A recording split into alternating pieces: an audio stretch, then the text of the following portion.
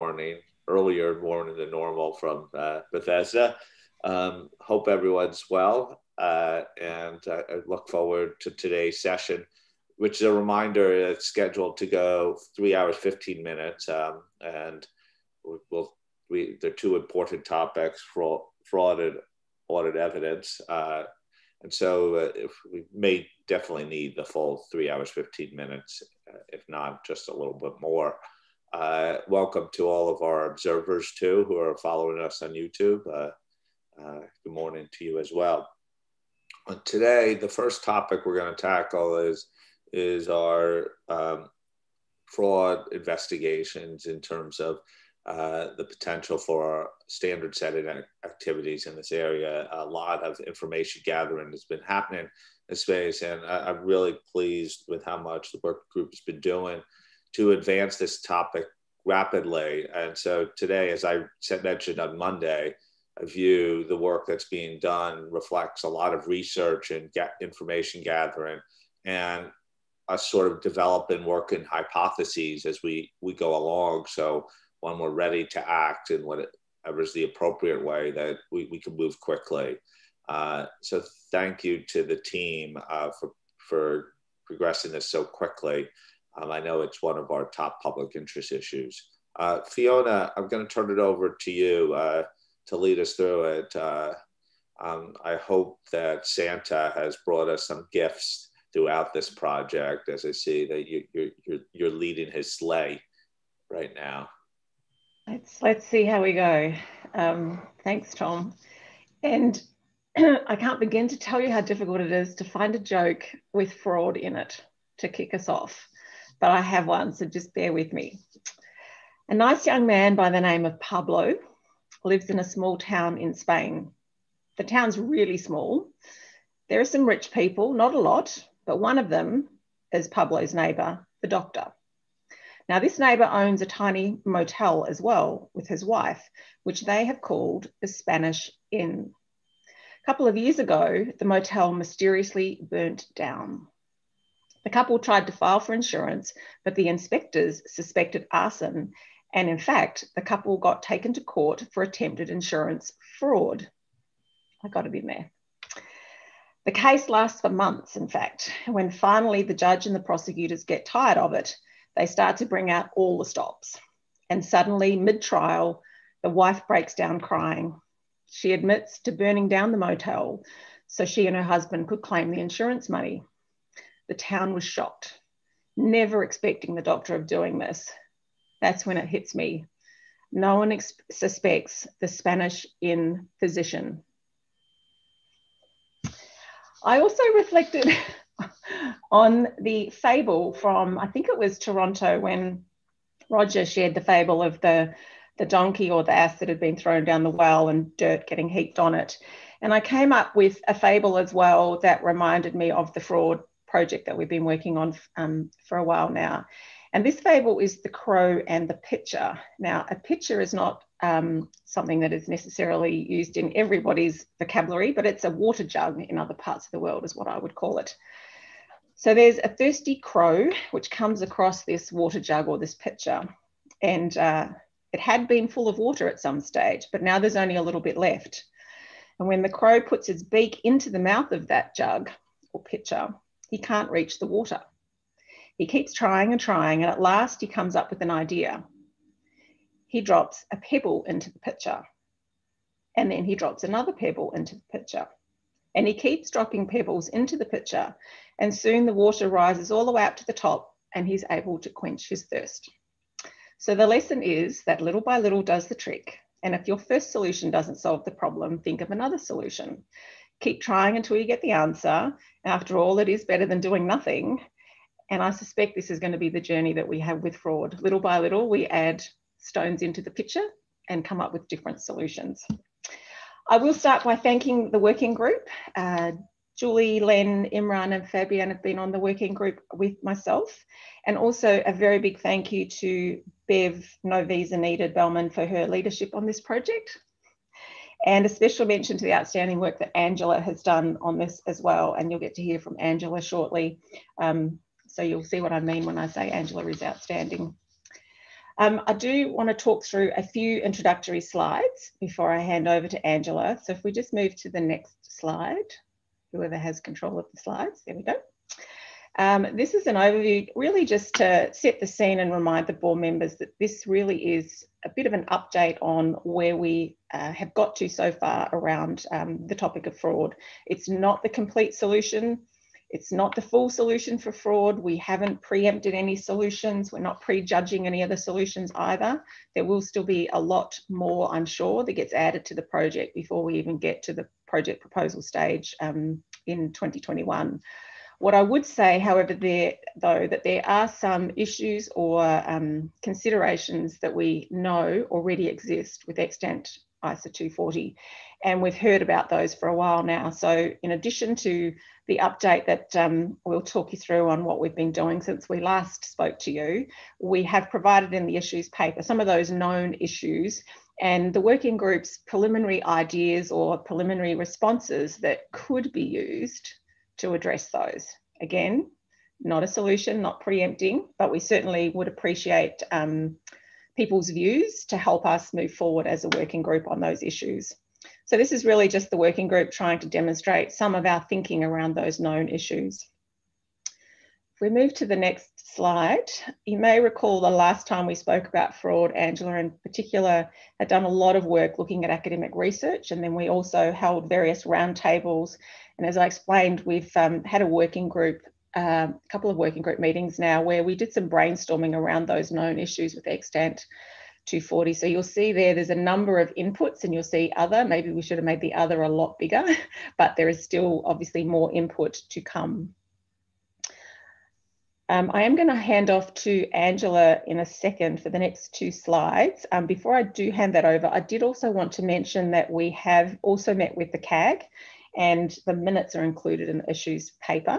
We don't have a specific slide for it in this paper, but I just wanted to acknowledge that the CAG have provided input at this early stage also, which has been really helpful. And I'm assuming Jim doesn't have any comments given the minutes are in the paper, but we'll just pause for a second in case he did want to say anything.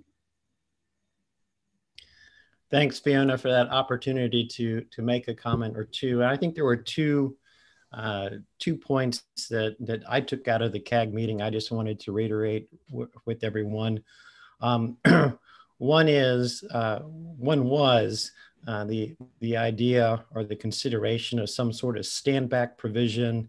And when I say stand back, it would be in the case where you look at the environment and is there any conflicting information if the company is saying X and the rest of the world is saying Y, maybe that would be a consideration. And some of the examples that were referenced were financial analysts, which were saying that there was fraud or something within the company, and they weren't even the auditors. So that was the one example.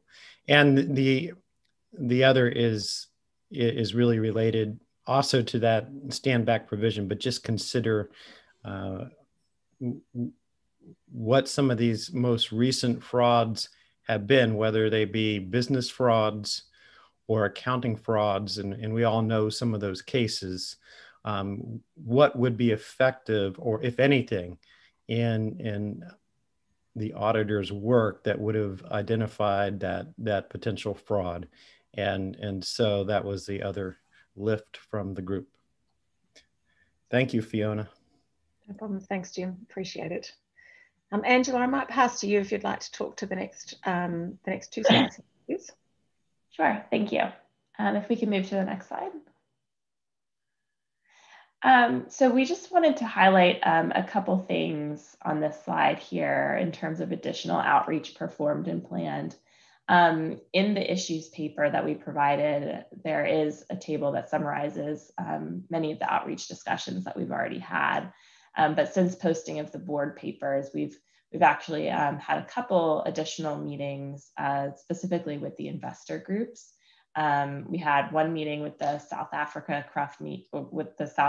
Corporate Reporting Users Forum, and one with the UK similar group of investors. So I just wanted to highlight a couple of the things that we heard in those meetings from those groups. Participants didn't tend to focus on a need for specific changes to the audit standards in the meetings that we had, but they were very focused on the idea that a cultural change is needed by all players in the financial reporting ecosystem. They also talked about how there's a need for improved engagement between audit committees and auditors on the topics of fraud and going concern, but specific to fraud for purposes of this meeting. Participants were very open to more transparency in the auditor's report, but stressed that they didn't just want to add more for the purpose of adding more, only wanted tailored, bespoke, sort of non-boilerplate information that would be useful for them. Some participants alluded to the need for more in the area of internal controls, including the need for both management and auditors to do more in the area of internal controls. And then lastly, some participants cautioned that while more can always be added, the work effort must still be proportionate to the purpose of an audit of financial statements and not venture into something beyond that. And proportionality is also something that we discuss in our discussion paper, and that we'll be considering as we progress forward. So that really just gives a summary of what we heard in those meetings with the investor groups. We do also have some scheduled outreach happening in February of 2021 with the Tapestry Network's Audit Committee representatives, and also we'll be scheduling additional outreach meetings once we do receive comment letters towards the beginning of February with some of the groups that we've already met with. So we'll be doing continued outreach with those groups as well. If we can move to the next slide. So this slide we just wanted to highlight. So the FRC came out with their consultation on the proposed revision of the UK auditing standard, ISA UK 240. So I just wanted to highlight that that is something that we're looking at. A lot of the changes that were made are topics that we discuss in our discussion paper or that we had talked about in our working group brainstorm. So a lot of the issues and changes are things that overlap with the work that we're doing. There are a couple that are a little different than what we've explicitly called out in our discussion paper. So we'll certainly be looking at those along with all of the other changes as we progress our work and as we get responses to the DP. But we thought it would just be helpful to highlight those couple that aren't explicitly called out in some of our other work, which was the requirement for the auditor to remain alert to conditions that indicate a record or document may not be authentic, and the requirement for the auditor to inquire with those responsible for dealing with allegations of fraud. But a lot of the other changes are topics that we do explore in the DP, and so as we get responses back, we'll be looking at the changes made in the UK, as well as obviously the responses to the discussion paper and our general monitoring of reviews performed in other jurisdictions as we progress this work. So with that, Fiona, I'll hand back to you. Maybe we can move to the next slide and start going through the questions. Great. Without further ado, let's get into it. There's a number of questions that we will work our way through, and most of you are following along. If you are in the agenda item, you'll see the table where we've outlined the issues. In the first one, I wanted to get reactions or comments from board members relates to the rebuttal of presumed risk of material misstatement due to fraud in revenue recognition. And you'll see there, we've included in the table a very high level summary of the comments that we received, possible actions, and I know there are only crosses in columns, but possible actions with some additional, I guess, colour and commentary on the far right-hand side, just covering off some of the discussion points and preliminary views that as a working group we had been discussing. But as I said, this isn't trying to demonstrate that we've made answers or made decisions. This is really just an update of where thinking and initial thinking as a working group has got to, and we would really appreciate reactions and responses from the board members. So with that, Tom, I will pass back to you. Thank you, Fiona. I just wanted to highlight that the working group is really trying to get input from beyond just the normal suspects, I would say, or the normal commentators for this, really pushing hard to the beyond the practitioner community, to investors, to those charged with governance, to leverage other jurisdictions' efforts in this regard too. I know there was a series of meetings in South Africa, which we've received the input from too. So I think that's really important as we think about the public interest in this domain too. Not that we don't do it on other projects, but I note the intensive efforts on this and going concern. So with that, I take comment on the first point on the rebuttal of presumed risk of material misstatement due to fraud and revenue recognition. Josephine? Thank you. Good morning, everybody. Thank you so much for all the hard work that's gone into this. Clearly, so much going on in the background, and I know because I've been involved in a couple of the webinars already. We've achieved so much in this information gathering. It's really remarkable. So all credit to you and the team on this, and of course, Bev and Angela.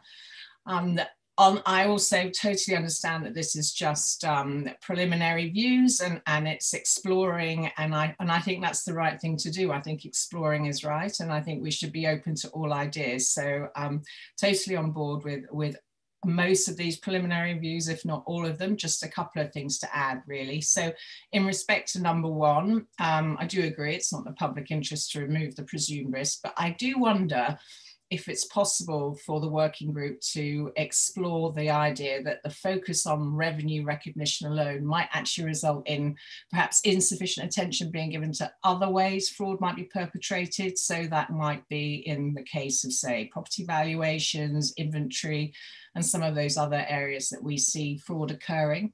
So I'm not suggesting right now we set out a long list of additional rebuttable presumptions at all, but if you could, when you're doing or exploring and pulling together your project proposal, if you could have a think about that. And I agree with both the targeted changes as well. Thank you. Thank you, Josephine. Sachika? Thank you, Tom, and thank you very much for a wonderful work. I also echo it must be very hard work to gather a lot of such information at this stage. So thank you very much. And with regard to this theme, I also agree with the working group's view that it is not in the public interest to remove the presumed risk of material misstatement due to fraud in revenue recognition. But maybe it's perhaps a little bit related to what Josephine said, but more generally, I believe that the auditor needs to appropriately respond to fraud risk relates to not only revenue recognition, but other accounts and transactions. But I heard that there are cases that auditors too much focus on revenue recognition than other areas because there is a presumed risk of revenue recognition. So although I agree to retain the presumption of fraud risk on revenue recognition, my idea is I think perhaps there should be some flexibility in the level of procedures. For example, I think the auditor should perform more enhanced procedures when the auditor identifies an indication of fraud in revenue recognition. I therefore think it would be helpful if the standard clarify that appropriate procedure on the presumed risk on fraud in revenue recognition depends on the level of fraud risk. For example, the standard can clarify by differentiating the procedure for revenue recognition when there is no indication of fraud and when there is an indication. This clarification will help the auditors to allocate their resources appropriately, which will alleviate the issue I stated. And I also think this clarification will help in addressing the issue of inappropriate rebuttal. There are cases that auditors inappropriately rebut the presumption to avoid very rigid procedures. So if the auditor can determine appropriate procedure based on the fraud level relevant to revenue recognition, I think it will reduce the cases that auditor inappropriately rebut the presumption. That's all. Thank you. Thanks, Sachiko.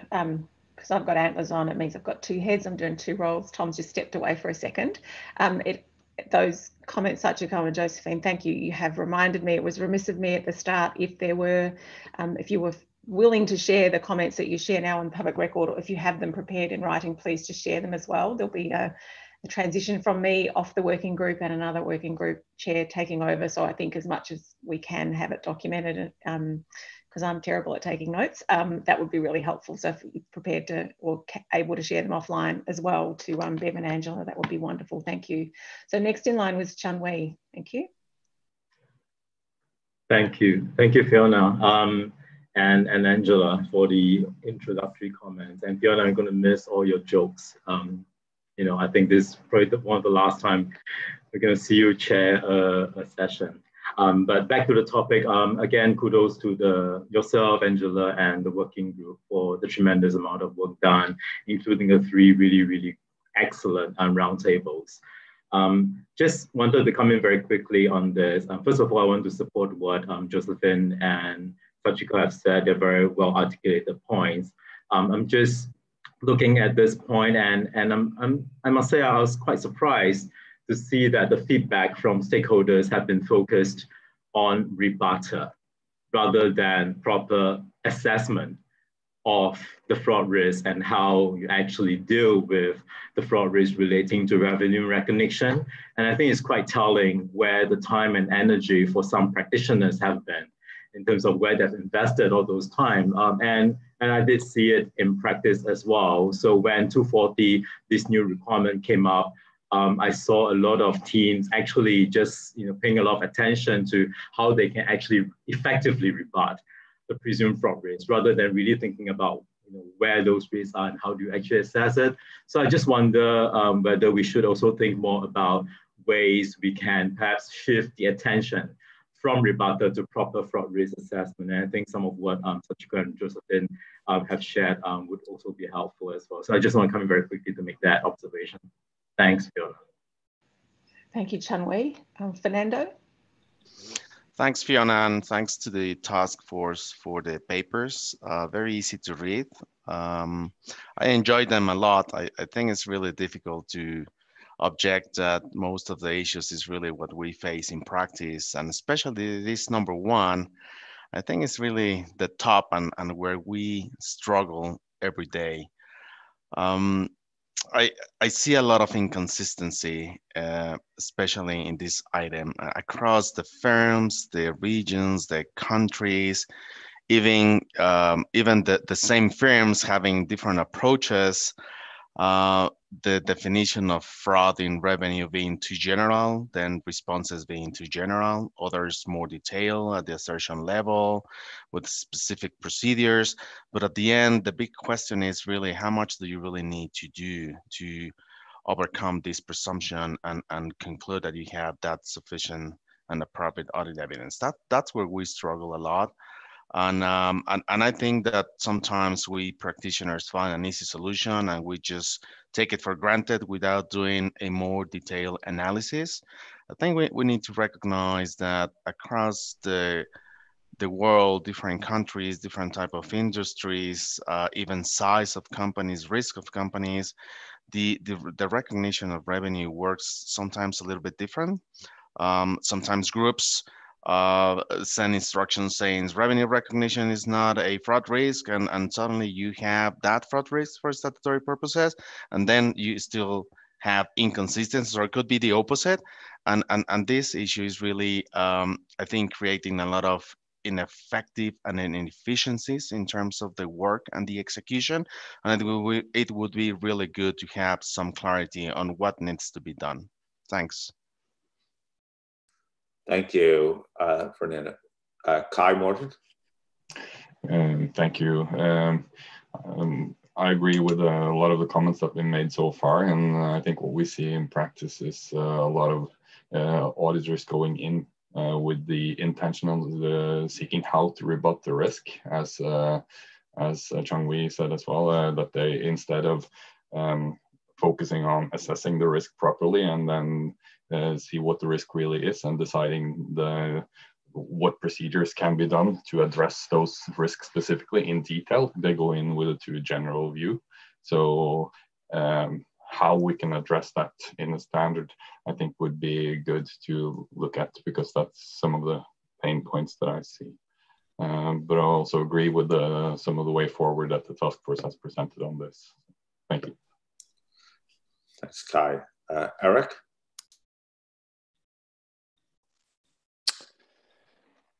Thanks, Tom, and Fiona and the working group. Thank you very much for the analysis and work that's being done in this area. Obviously, a very high priority item across the globe, and a lot of people are spending a lot of time on these issues. On this particular one, like others, the feedback that we are getting is that a lot of auditors are spending a lot of time worrying about the presumption and not spending enough time looking for the risks or identifying the risks. So, my initial reaction to this is that we should not assume automatically that having a rebuttable presumption, or put it the other way, that removing the rebuttable presumption is not in the public interest.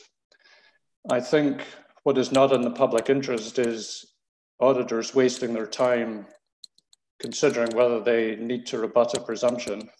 What they should be spending their time on, as others have said, is identifying the risks, looking for the pressures and incentives, and appropriately designing their audit procedures. So I think we should keep an open mind about what is the appropriate way forward in this area, and not assume that we have to retain this presumption. I know that when it was originally implemented back in whenever it was, that it was really because there had been a lot of frauds around revenue recognition. And so there was a sound basis, I guess, at that time for making that decision. I guess the question in my mind is whether we need to get more evidence around whether this is still the case. And just as a further point is that we've done quite a bit of looking at academic research in the area of fraud as part of our work in this area. And one of the things that we've learned is research seems to indicate that auditors are good at identifying fraud risks. What they're not necessarily so good at is designing the appropriate responses to those fraud risks. And so I think that could be part of the symptoms here with the revenue recognition area, is that they're not spending the time to really look at what the fraud risks are in revenue recognition. And so whatever their procedures are may be somewhat superficial or perfunctory. And so I think we just need to rethink that approach. Thank you. Thanks, Eric. Isabel. So I think we all know why these presumed risks landed into our auditing standards. It first started by SAS 99, and I'm sure Dan Montgomery, if he's around, will remember. And then it also arrived in ISA 240. And it's exactly for the reasons that Eric has just highlighted, because some of the big fraud that occurred in the late 90s, early 2000s were around revenue recognition. So there was a real focus on that. When we discussed to prepare this meeting, many people had in mind more recent fraud that were not frauds linked to doing unintentional presentation of the financial statements, but more frauds dealing with misappropriation of assets. And it's quite interesting to see that the people that had this more recent fraud in mind had the idea that maybe we should have other presumed risks of fraud, maybe like what Josephine mentioned initially. And many of them mentioned, for example, should we do something more on cash because of these recent examples of misappropriation of assets. So we did not conclude that it was necessary, but at least many people thought that there was too much focus on revenue recognition, and maybe this was like the tree who is hiding the forest, and we are missing some of our risks that should be important to identify. And the feedback is also very similar to the one that Fernando has highlighted, is that auditors often are requested to spend too much time when they really need to review that risk. And sometimes it's so obvious that just one sentence, when you know the business, when you know the activity, just one sentence would be enough. But due to the focus that there is around this presumed risk and the documentation of the rebuttal, often you spend unnecessary time rebutting that and not the necessary time investigating on some other risks. And based on the table and this point, which is described on page 8 of 39, I did not really get why there was a cross in the standard setting requirement column. I understand that at this stage, the proposals are more to clarify. So if it's to clarify, maybe application material would be sufficient, and I was not very clear at what we would change in the requirement. Thank you. I'll just jump in there and say we haven't decided, Isabel. It was just one of the options that maybe a requirement would need to be revised or enhanced to deal with this. So it wasn't meant to be clear as to what exactly we were suggesting, miles away from drafting. Thanks. And Fiona, sometimes a subtle change in requirement, even though fundamental, could draw attention to it. So yeah, we could get the clarity that we're hearing is needed in this area. Roger? Yeah, thanks, Tom, and thanks, Fiona and Angela, and let me drop my little pebble into the jug as well. I'm probably a little bit with Eric. I suppose I don't think we're in a situation where we could remove the rebuttal because I don't think we have the evidence in order to do that. I struggle to identify exactly, where the frauds are occurring, where they're being identified, and what procedures are helping in those particular areas. We keep on hearing that auditors, experienced auditors, have a good knowledge, but there is no systematic capturing of this area of this good knowledge and sharing. So it would be very beneficial if we could capture and do that. The academic research I've looked at, I agree with Eric, but it doesn't really help take us forward to put us in a situation to inform us in this particular area. So if we could capture some of that information as to where frauds are being identified, that will allow us a better understanding of what types of things we should be suggesting. It doesn't appear to be there at the moment. If it's captured within firms, and if it can be shared across standard setters, I'm not seeing it as a national standard setter, and I am pushing for it because I think it will add to an informed discussion. So I don't think we're in a situation to remove it, but I would like to see more evidence aimed at trying to identify what would be the areas where we should be concentrating in the moment. Thank you. Thank you. Rich? Thanks, Tom, and thanks to the working group. Thanks, Fiona, for laying it out so well as Angela. It was a good paper. I really enjoyed reading it. First, I want to just talk a little bit about what I've heard so far, because I agree with a lot what's been said. I agree with Roger and Eric on the point that Roger just said about we need to have more information. Again, why we did this originally, there was a case or cases. I don't believe we can take it out. So that's not the reason to, but I think we need to be able to have the basis to be able to stay with it. And very much like Josephine and Sajiko, it quite easily could be that there are other things that are coming up for fraud that we should also be looking at. Again, not necessarily saying rebuttable, but bringing out why they need to look at other areas of the balance sheet or operations, whether that's valuations or other things. I also think this is an area that, there's not a lot of consistency in what I've seen, and I have worked around the world. Different industries look at this differently. I can tell you the financial services industry, several years ago, holistically just believed it didn't apply to them. I think there's been a lot of focus, especially at the firms, to reinvigorate this process. But I do wonder how consistent that is throughout the firms overall and definitely worldwide. So to me, part of the reason, keeping it, but I really believe we need to clarify. And again, that maybe what Tom just said, maybe there's a tweak in the requirement, but definitely to me in the application material, to what's really getting here and what you need to look at. One of the areas that we always have a hard time at is, we've now focused down on the assertion level and the streams of revenue.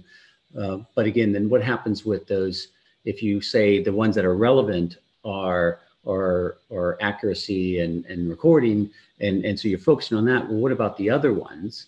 You've just said they're not relevant, but we've had feedback from regulators that say, well, that means you're rebutting the other ones. And I'm not necessarily sure that's what we're trying to get at. So again, I do think there's a lot of work on this, on how we can clarify it to make a more consistent approach globally to this. I do believe way too many people rebut this presumption, and much more than even what you have in the paper. Thanks.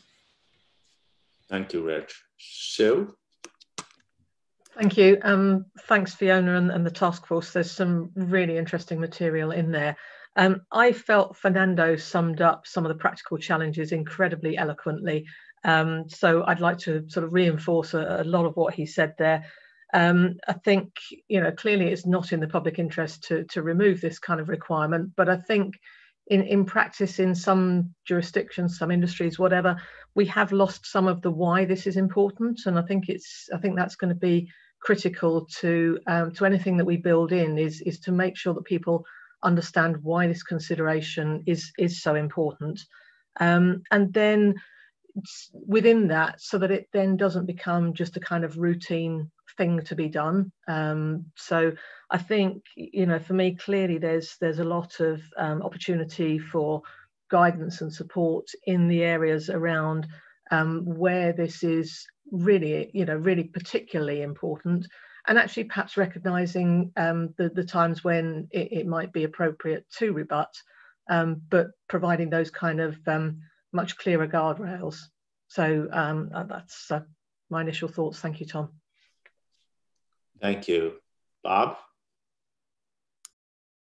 Yeah, thanks, Tom and Fiona, Angela, Bev, all great job here. I guess, my concern here, I agree with, I think, the majority of views here, which is it's probably not appropriate or really feasible to remove the requirement at this point in time. But kind of picking up, I think, a little bit on Rich, what he talked about is it seems as though whenever we have a presumption like this, there's two paths that tend to be bad ones to go down.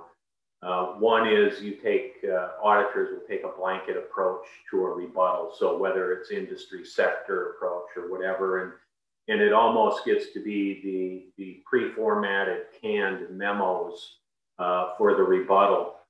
The other side of it, though, is there are other auditors who will take the path of least resistance and say, I'm not going to work hard on a rebuttal, but then they develop a very standardized routine set of procedures that they do to address all, fraud, risk, and revenue recognition across all assertions, across all revenue streams, things like that. So I guess I'm open. I would be open to considering how we might tweak the requirement or look at the standard. But I really think the key here is maybe based on some of the research that Eric and Roger referred to, is to drill down into the specifics in today's world. Where do these risks really come from? Where are they manifesting themselves? And I think when you look at, remembering another aspect of our fraud work is around the unpredictability of procedures and things like that. I have a feel that this presumption has been here long enough now that the unpredictability element is hard to achieve. And actually, management and others responsible for this have gone through this so many times that they kind of know what the auditor is going to do also. So I think, again, probably not appropriate to remove the requirement at this point, but drilling down to get more specific and a better reaction or response would be desired. Thanks, Tom. Thank you. And Lynn.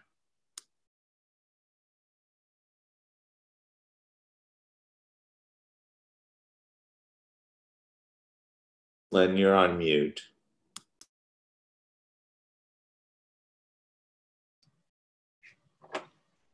Thank you, Tom. I think at this stage, I'm probably with everybody else that we need to keep the presumption of fraud.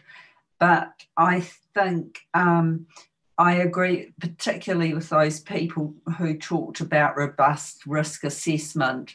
And I also particularly agree with the last sentence of the dot point on page 8, which says when rebuttal is appropriate, the rationale must be clear and adequately documented. And I think that's vital in terms of consistency.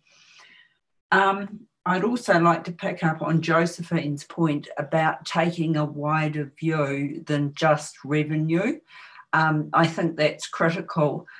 The New Zealand public sector fraud has been recorded for the last 8 years, and about 25% of it is theft of cash, about 9% is expense claims, 9% credit cards, and 9% false invoicing. And so that's quite a broad range of things, and coming next down is theft of assets. So looking at some of that kind of research, which is, and the trends over time of that research, I think is important, not only to look at more detail, as Bob was saying, about revenue recognition, but what are the other frauds that are present or building? Thanks, Tom. Fiona, that's the full ground right now. I turn it back to you. Thank you. And thank you for all of the comments. Just a couple of comments before we move on. I did want to make it clear that, or just remind everyone, last time when we presented, and Angela and Bev probably spoke as well, Angela has spent a lot of her life this year reading academic research. And when I say hundreds of articles, it's not an exaggeration. So there's a really good starting point as a body of evidence of, where there are themes and things that we're seeing coming out of that academic research, which I think will be really helpful as we move forward. My observation from a firm perspective is there's typically 2 key areas when it comes to fraud, and they're typically the ones where litigation is taken, because obviously firms have insurance, and it tends to be overstatement of revenue and therefore profit, and also overstatement of assets. They're the 2 big ones that that seem to crop up regularly, but certainly acknowledge that other sectors like public sector, for example, will have unique challenges. And Sue, I like your suggestion of it, why is really important. And I wonder whether this is another, if we're going to open up the standard, this is another one right for maybe some of the drafting conventions we used in 315, where we were very clear on what the requirement was and then included which is hard to write, but the why those requirements are there to try and expand in the application material. And it may be something as simple as enhancing the why piece that might help with that. So we're going to move on to the next one. And in the interest of time, because I absolutely don't want to steal any time from the other topic that we're talking about today, we're going to take the next two together. So I know they're big parts of the table, but I'm hoping that we'll be able to work through them reasonably quickly. The first one is around the extent of journal entry testing required. And I'm pretty sure there'll be some strong views on this as well. And then the next slide, if we could just show that as well, is the 3 one, which is around all the supplemental audit requirements in other jurisdictions. And I know there's a lot to work through, but I'm hoping that we can group together some of these just to keep on track, given that I think we've only got about half an hour left to get through the rest of this paper. If you've got detailed comments, so as I said, please provide them offline to us as well, because the more detail we have and the more information we have to put into this would be really helpful. Back to you, Tom. Okay, journal entries and supplemental audit requirements are the 2 topics for comment right now. Anyone brave enough to put their hand up? Fernando. Thanks, Tom. Fiona, this journal entry testing is also another area that I think works very well to do the what, to do the why, to do the how, and even the when, because that's where we really get lost.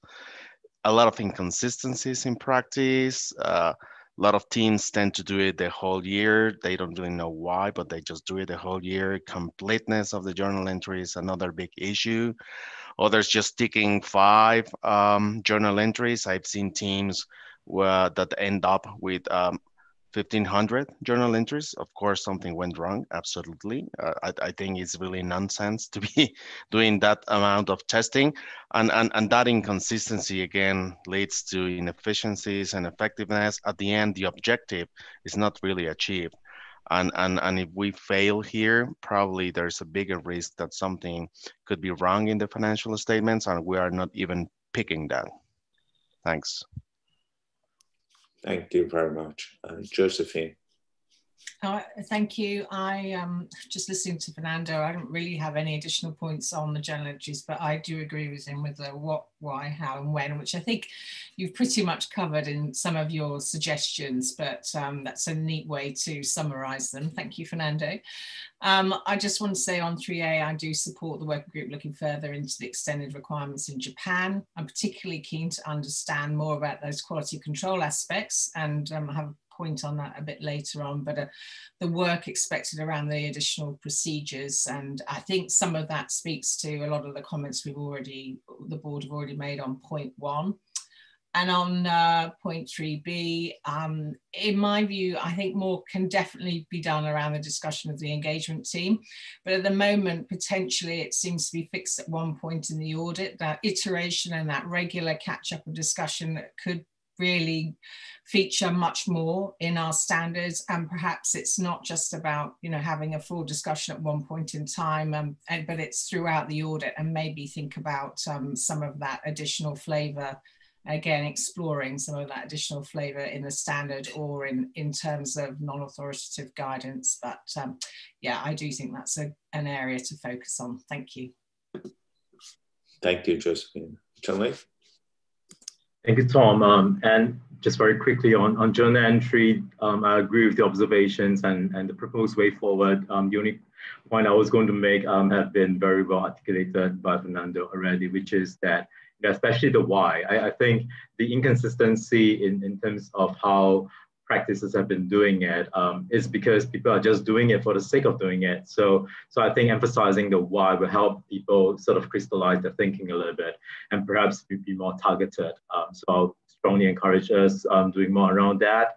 The only other point I want to make is a question really is on 3A on the Japanese edition, and in the second bullet point where it say that when the auditor identified during the audit circumstances that indicate possibility of material misstatement due to fraud, and then there's a reference to Appendix 2. And my question is this a similar kind of a similar list to what we have in 240 Appendix 3, or is it a different kind? I imagine it will be a little bit more targeted and specific, but it would be good to know the reason, if it's different from 240, the reason for the change in this Japanese standard, and has the approach been effective so far in Japan? So it was really a question.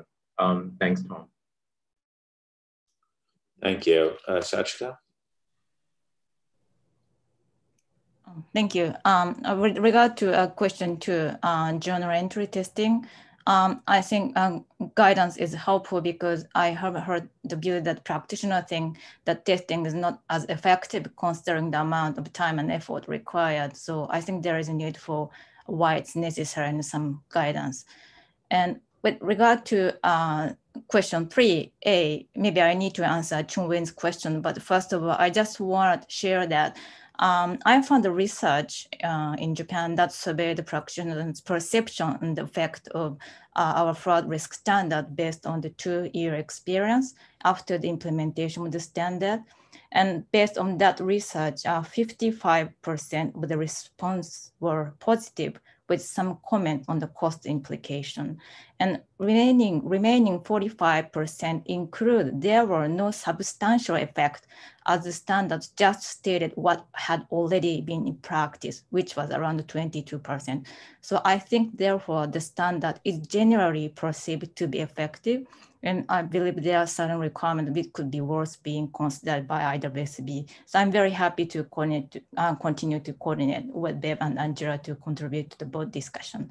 And also with regard to Chung-Wei's point about Appendix 2 versus Appendix 3, it's a bit different list, but what we had is that our new list includes something that is more, possible that there is really a fraud. And therefore, if you find that the matter that is included in our new list, you need to deep dive and do more tests. That's our approach. Thank you. Thank you. Rich? Thanks, Tom. Sorry, let me just get to my stuff. Okay. So on journal entry, I think, just like before, I think more guidance would help here. I know within my network, there's a lot of work that's been done over the last few years, including bringing in, data analytics into how to help this and other technology tools. So I wonder, in that guidance, we can maybe get what's best practice out there to help others to approach this. One thing that we found, and I found, is that sort of the success or failure you're going to have on journal entry testing is how well the team's risk assessment. So, Fiona, risk assessment, how well that's done. And if you've done that well, then you're going to understand how to drill down and get something that's worthwhile. If you don't do it, then you're finding yourself with way too much to look at, and then the work just isn't done well. So I think some more guidance on this would be very helpful. Some of the section talked about the substantive procedures and the testing overlap point that was in the paper, and I was just wondering whether that might be better placed for the LCE group to look at.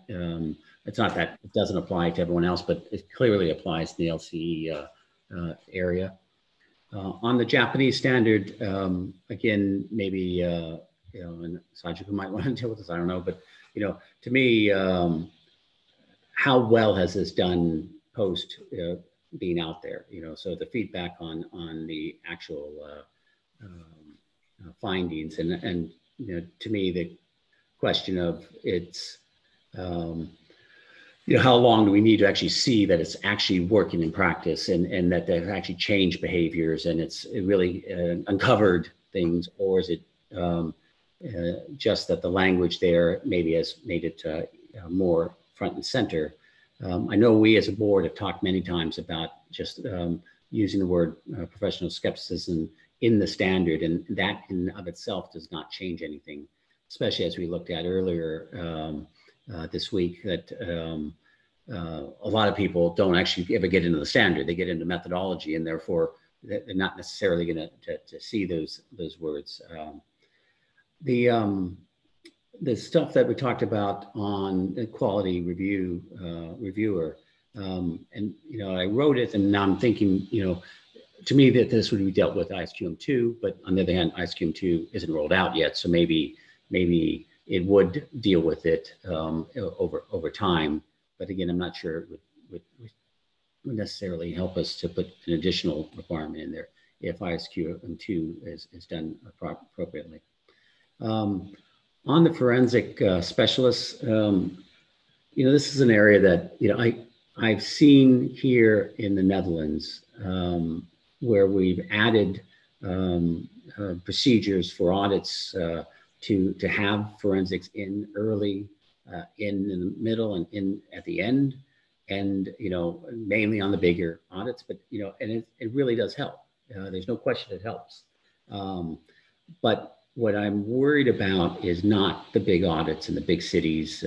It's everyone else, and how many forensic auditors can you really have, and how will that be able to be used in other locations and smaller territories and smaller offices, and so I worry about that. And I also worry, we need to really maybe even when you put this out for exposure, ask the question to clients: do they understand that this is an important thing, but it's going to increase their cost? There's no question these are specialists, and that's an added cost that's going to really take up the whole cost of the audit.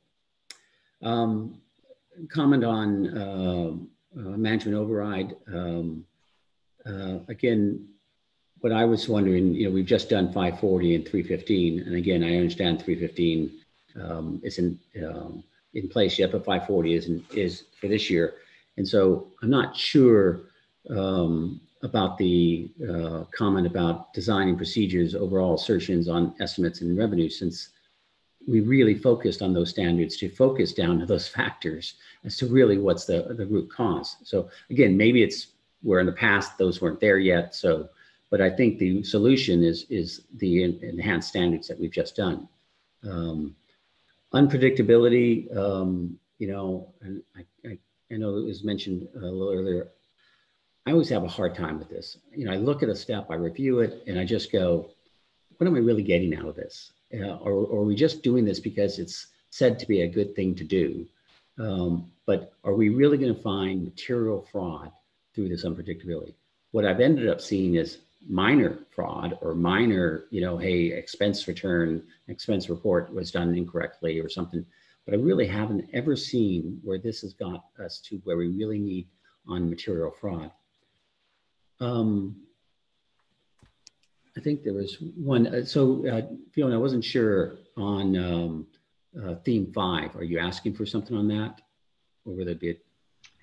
I haven't got past 3 yet. So okay. 2 and 3 was what we were focused on. And I'm actually wondering, in the interest of time, I know we've got a number of names still to go. Maybe we could make it, if you have a fatal flaw or concern with what the task force is proposing for any of these areas, then we'd like to hear that, because all of the other comments that you're making, they're valuable. We just don't have time to get all of them on the public record. So if you could provide them to us offline, that would be really helpful input, because we're at really early stages. I mean, Rich, you just talked about exposure draft. We are miles away from that. We're trying to get reactions to our initial thinking as a working group. So maybe if there are fatal flaws, that would be really helpful to hear. Back to you, Tom.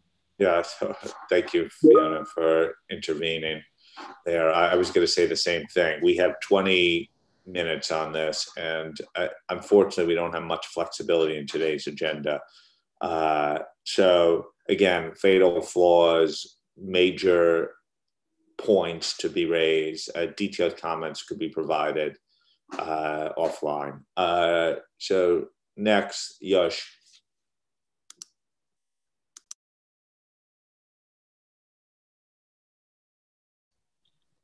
Thank you, Chair.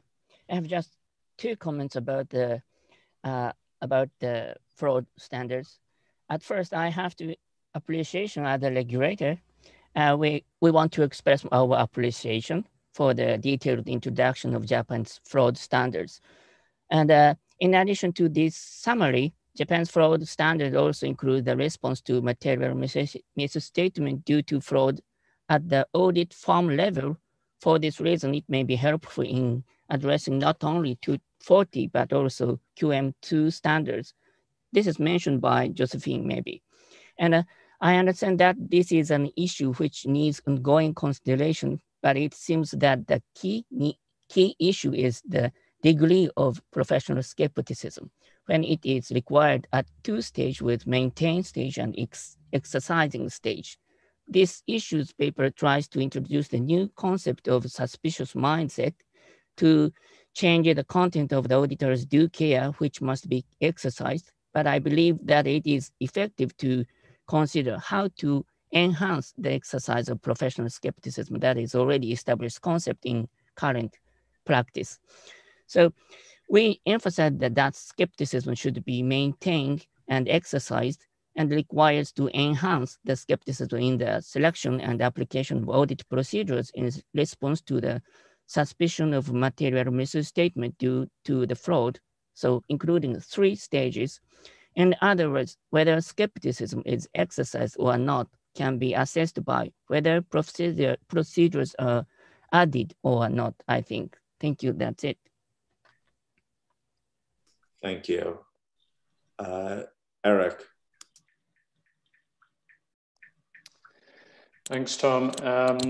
So overall, no fatal flaws in what's been set out in the papers. I like the balanced approach that you're trying to take with all of the different issues. The only thing I'd like to emphasize is, I think, is in respect of some of these areas, we need to bring in the other stakeholders that have a role to play in the fraud prevention and detection role, whether it's the audit committee or management's internal control procedures. So I'd like to see more emphasis there if we can. Thank you. Thank you. Sue?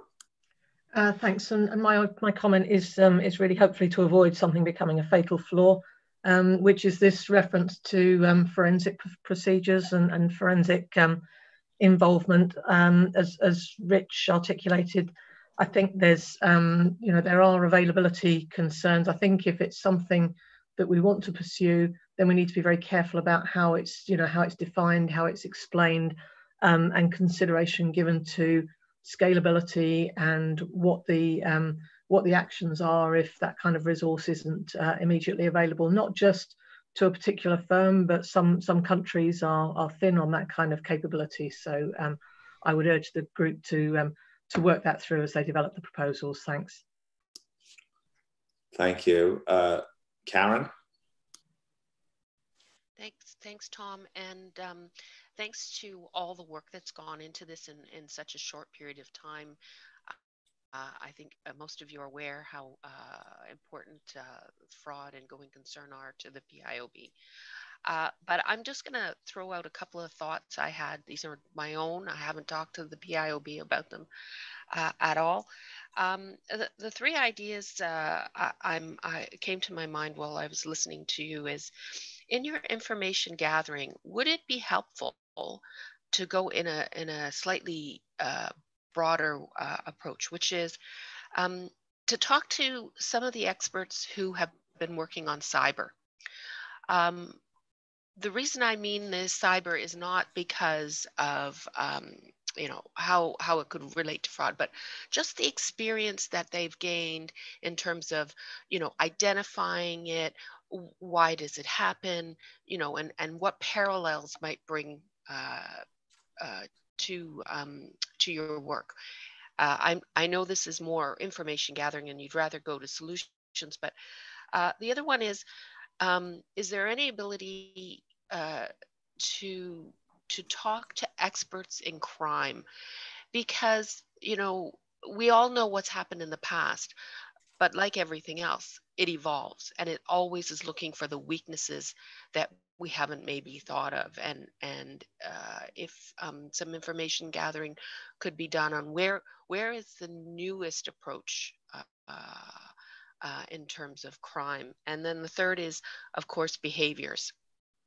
A lot happens in terms of the behaviors of people, and I just wondered if there was any possibility to do any research into behavior analysis and how that could enrich your information gathering. Thanks very much, Tom and Fiona. Thank you. Kai Uwe. Good afternoon. Thank you, Tom. Fiona, thanks for the presentation and for the work of your team, which has been done. I have a couple of comments. First, I agree with the direction in the preliminary views, but with respect to fraud risk factors, there may be a need to consider how to better link the consideration of fraud risk factors to risk assessment at the financial statement and certain levels. Furthermore, consideration needs to be given as to when forensic type procedures become necessary in certain areas. For example, when the auditor has reasonable grounds for believing that the risk of a material misstatement due to the fraud is no longer acceptable law. Then I have a further comment here in this context. Missing in the discussion of the expectation gaps is the difference between what the public expects auditors to do and what auditors are reasonably capable of doing. This gap can be called reasonableness gap. This difference is caused by the inherent limitation of audits that cannot be reduced or eliminated except through education of the public. Therefore, there's a fundamental flaw in the discussion about the expectation gap unless the issue is also given appropriate prominence in the discussion. I have a further comment based on a recommendation of the Professional Skepticism Working Group. The IAASB had previously agreed that there are no levels of professional skepticism, only more or less intensive actions involved in exercising professional skepticism. So consequently, reference to increase professional skepticism is inappropriate, and that in extent ISO 240 requires revision. My last comment is, this is based on our experience with the Wirecard case in Germany, I also believe that more needs to be done to clarify the responsibilities of management and those charged with governance in relation to the prevention and detection of fraud. More disclosures from management and those charged with governance as to how they manage fraud risk would be, in my view, appropriate. Furthermore, auditors needs safe harbors for the communication and suspected fraud to public authorities when those charged with governance or senior manager are involved in potential material fraud. And this is the real case in Germany. Thanks. Thank you, Kai. I don't see any other hands up. Fiona, I'll ask you for reactions to that. The other thing I suggest is we're really running out of time here, and we do not have much flexibility on schedule. Maybe we would take the remaining issues and ask anyone to raise any really big ticket items. Otherwise, to go back to the task force offline. We are in very early stages in this project, so there is lots of opportunity for board discussion on this point. But how does that sound as a suggestion? That sounds like an excellent suggestion. The only comment I was going to make was to thank Sachiko for answering Chun-Wei's question. So I'm sure there's going to be a lot of questions coming your way on the Japanese standard in particular. So thank you for that. I'll hand it back to you, Tom, for any other big ticket items people have with the remainder of the paper that they wanted to raise. Okay, we have about 10 minutes for this. So I'm not shutting off the opportunity for comment. I just needed to wrap this all up together. Josephine. Thank you. And not sure if it's big ticket or not, but I suppose in some ways it's a reaction to what Kayu was saying in relation to greater transparency about management responsibilities. But there is clearly an ongoing concern that auditors aren't doing enough to detect risk of material misstatement due to fraud. And this potentially could be due to a lack of clarity in the standard as to their obligations. So notwithstanding Kai's point, which I don't disagree with, auditors do still have a responsibility. And I think it's important we make that clear. So in the UK, for example, we were concerned that the messaging in the introduction of the standard is somewhat ambiguous and could be contributing to the lack of clarity. So it might be worth revisiting some of that language. I mean, in the UK, we literally made a couple of tweaks to bring about that clarity. So just a thought. And then again, to that point, you know, we do discuss greater transparency in the auditor report in your bullet points. And I do think that's very important, not boilerplate. And so it is about that balance. And I don't think we should forget that auditors do still have a responsibility, Kai. I know that's not what you're saying, but I think it's important that we both recognize the wider ecosystem as well as auditors' obligations as well. Thank you. Thank you, Josephine. Rich? Yeah, thanks. Notwithstanding what Josephine said, so it's not like, I mean, how do you disagree with what Josephine said? Of course, auditors have a responsibility, but I do think the right level setting needs to be brought into the standard, like Kaiua has raised about, you know, who's the primary guardian against fraud. It's not auditors. It is management, those charged with governance, sorry. And so we need to bring that in. We need to figure out how this also works, or at least bring the ties together with NOCLAR. And I also, you know, agree with Kaiua's other point about the fraud risk factors, so I won't go into that. And the last one is just a caution. We've heard really good stuff here today. All good things that we should be thinking about, and the working group should go. I would just put a caution in that what we don't want, and I'll use my standard, not yours, Fiona, another 540 that's, you know, 150 pages long, and it's going to take all the people to get through. We want to make sure that the changes we make are understandable, digestible, and that people can actually go about and apply them. If we do a holistic change to 240 and change everything and put lots of more, it's going to be harder to get that consistency that we want as a board and as the wider community.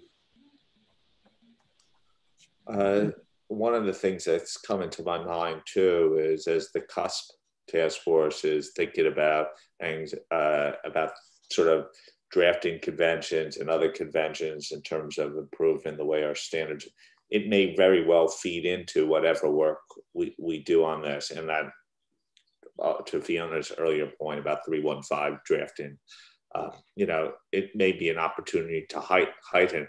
You know, one of the things I've heard, I get the idea of roles and responsibilities are different ones. We should make sure that it doesn't seem like we're deflecting responsibility on the auditor either. And we wouldn't want people to misconstrue the board's efforts in that regard. So I take what people say as truth, but at a time when the public interest demands greater attention to this, there could be a misperception that we could be trying to deflect, which I don't believe is the case at all. But I think in our messaging, we have to be quite clear that anything, we're trying to clarify or heighten, which we haven't decided yet. But deflecting is definitely not on our radar screen. Bob? Yeah, thanks, Tom. And at the risk of cutting into the audit evidence time a little bit here, I just wanted to add, you know, I think in our outreach and everything, it's become pretty clear that technology and automated tools and techniques and things like that have a key role in enhancing effectiveness as we move forward, whether it's characterized as forensic type work or whatever it may be.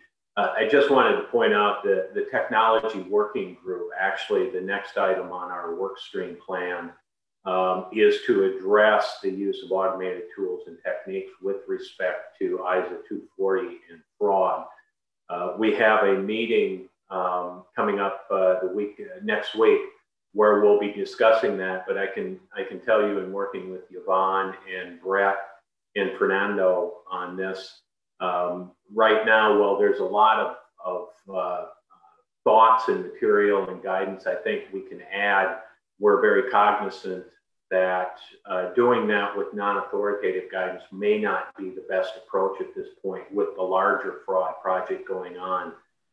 It needs, anything that we would do with technology needs to be in the context of all the other changes and ideas that we're talking about here today with fraud. So I just wanted to make the board aware that the technology working group is on this track and discussing these items, and I'm sure that will all be in good hands with Fernando as he takes over his chair, and Yvonne and Brett going forward, and we can feed that into this project. So thanks. Thank you. Anyone else like to comment on the final, I guess it's 4 through 9 of the issues paper, before I ask Fiona to wrap this up? Okay. Jim, Karen, any further perspectives you'd like to provide? A CAG or PIOB perspective? Yes. Nothing further from me. Thanks, Tom. I just wanted to reiterate the CAG thought this was an important issue to explore, and it was very supportive of the IAASB's efforts on this. Thank you. This definitely remains a top priority for us. Sorry to truncate the discussion a little bit. Lots of time remaining in terms of, you know, our current schedule is, I believe, really a project proposal tentatively, if that's the way we go, in September of next year. So opportunities to input.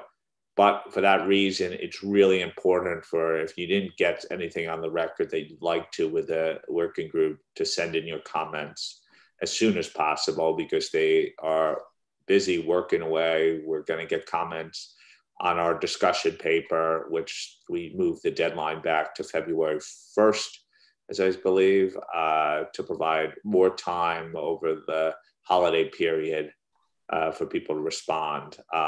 So I recommend also encouraging everyone you know from different communities, including the communities that Karen raised, to participate in some form. And we'll consider outreach to the extent that we haven't yet to other communities that have a stake in this discussion. Fiona, I turn back to you to close. Thank you. I'll just close briefly with thanking you all for your comments. I look forward to receiving offline comments as well, given the passion and discussion that was going on with just a couple of teaser topics to start with. I'm sure there's a lot to come our way. Really helpful, so thank you. The great thing now is I do pass the baton of all the really hard work to my friend and colleague Lynn, and I will just say, Lynn, you're off mute, so before you swear, maybe put yourself back on mute. I'm not quite sure what you did to deserve all the hard projects, but I am confident you're up for the task, and I will watch with interest to see how you progress and put more pebbles into the water jug on this topic. And of course, it wouldn't be a presentation from me without a closing joke. Can't guarantee it's a good one, and very hard to gauge reactions given we're on Zoom. But a magician worked on a cruise ship in the Caribbean. The audience would be different each week, so the magician did the same tricks each week. However, there was a problem. The captain's parrot saw the shows each week and began to understand how the magician did every trick. Once he understood, he started shouting out the secrets in the middle of the show. Look, it's not the same hat. Look, he's hiding the flowers under the table. Hey, why are all the cards the ace of spades? The magician was furious, but he couldn't do anything. It was, after all, the captain's parrot. One day, the ship had an accident and it sunk. The magician found himself with the parrot adrift on a piece of wood in the middle of the ocean. They stared at each other with hatred, didn't utter a word. This went on for a whole day, and then another, and finally the parrot said, okay, I give up. Where the heck is the boat? Time for a break, I think, Tom. I think so. Roger, I like the reaction Roger put on the screen. I didn't even know that was a potential reaction, Roger, with Zoom. You learn something new each day. Okay, we're going to take a break right now. 10-minute break. It's 7:21 my time, so 7:31 my time. We'll return. Thank you, Fiona and team, for making so much progress. Thank you for everyone for the comment. And when we return back, Bob, you're up. Issues paper for audit evidence. Speak to you shortly.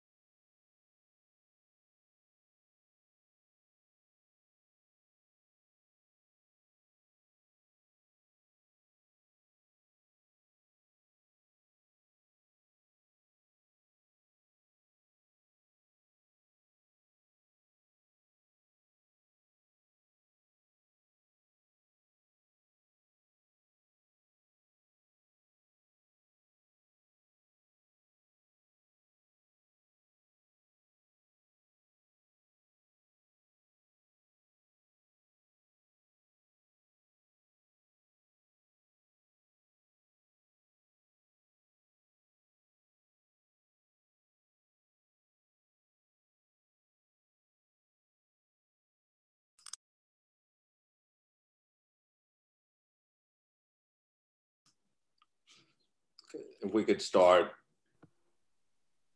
coming back.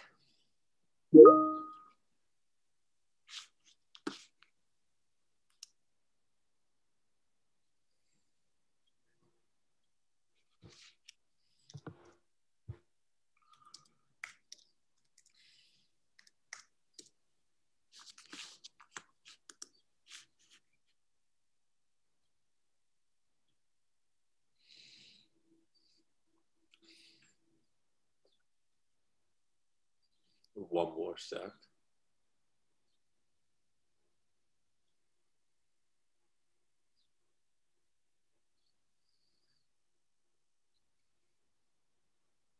Okay, let's get going. This time's limited. We're going to go till 9:15 my time. So Bob, I'm going to hand it over to you to get going on the issues paper for audit evidence. All right, well, thank you, Tom, and welcome everyone. I guess just start off by saying we had the discussion on Monday around the project proposal, and at that time, and just to refresh everyone, we worked through that, and you should have received the revised draft last night, at least U.S. time here, and we'll go through that again tomorrow Friday morning. Not a lot of substantial changes, so hope you'll be pleased with that.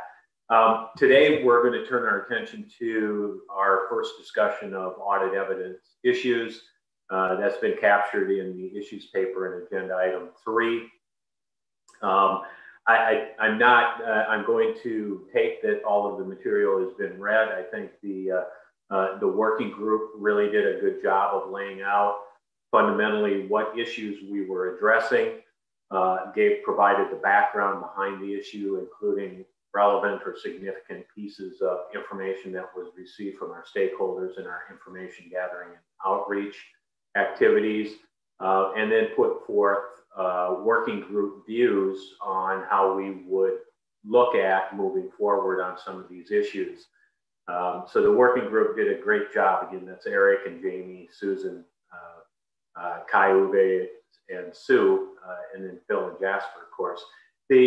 I think just in introductory comments, one question probably to knock off is, how did we determine the issues that we wanted to address with you today? And really, believe me, there are many things that if we had hours of more time, we'd like to discuss today, but we did try to bring some discipline to the process. So essentially, in identifying the 4 issues that we'll talk about today, we really looked at those that the working group agreed were really fundamental to progressing the direction of the project. So that the issues I think that we'll talk about today are really cornerstone type things that will, where we needed direction to actually move forward further in some of our other discussions of other issues.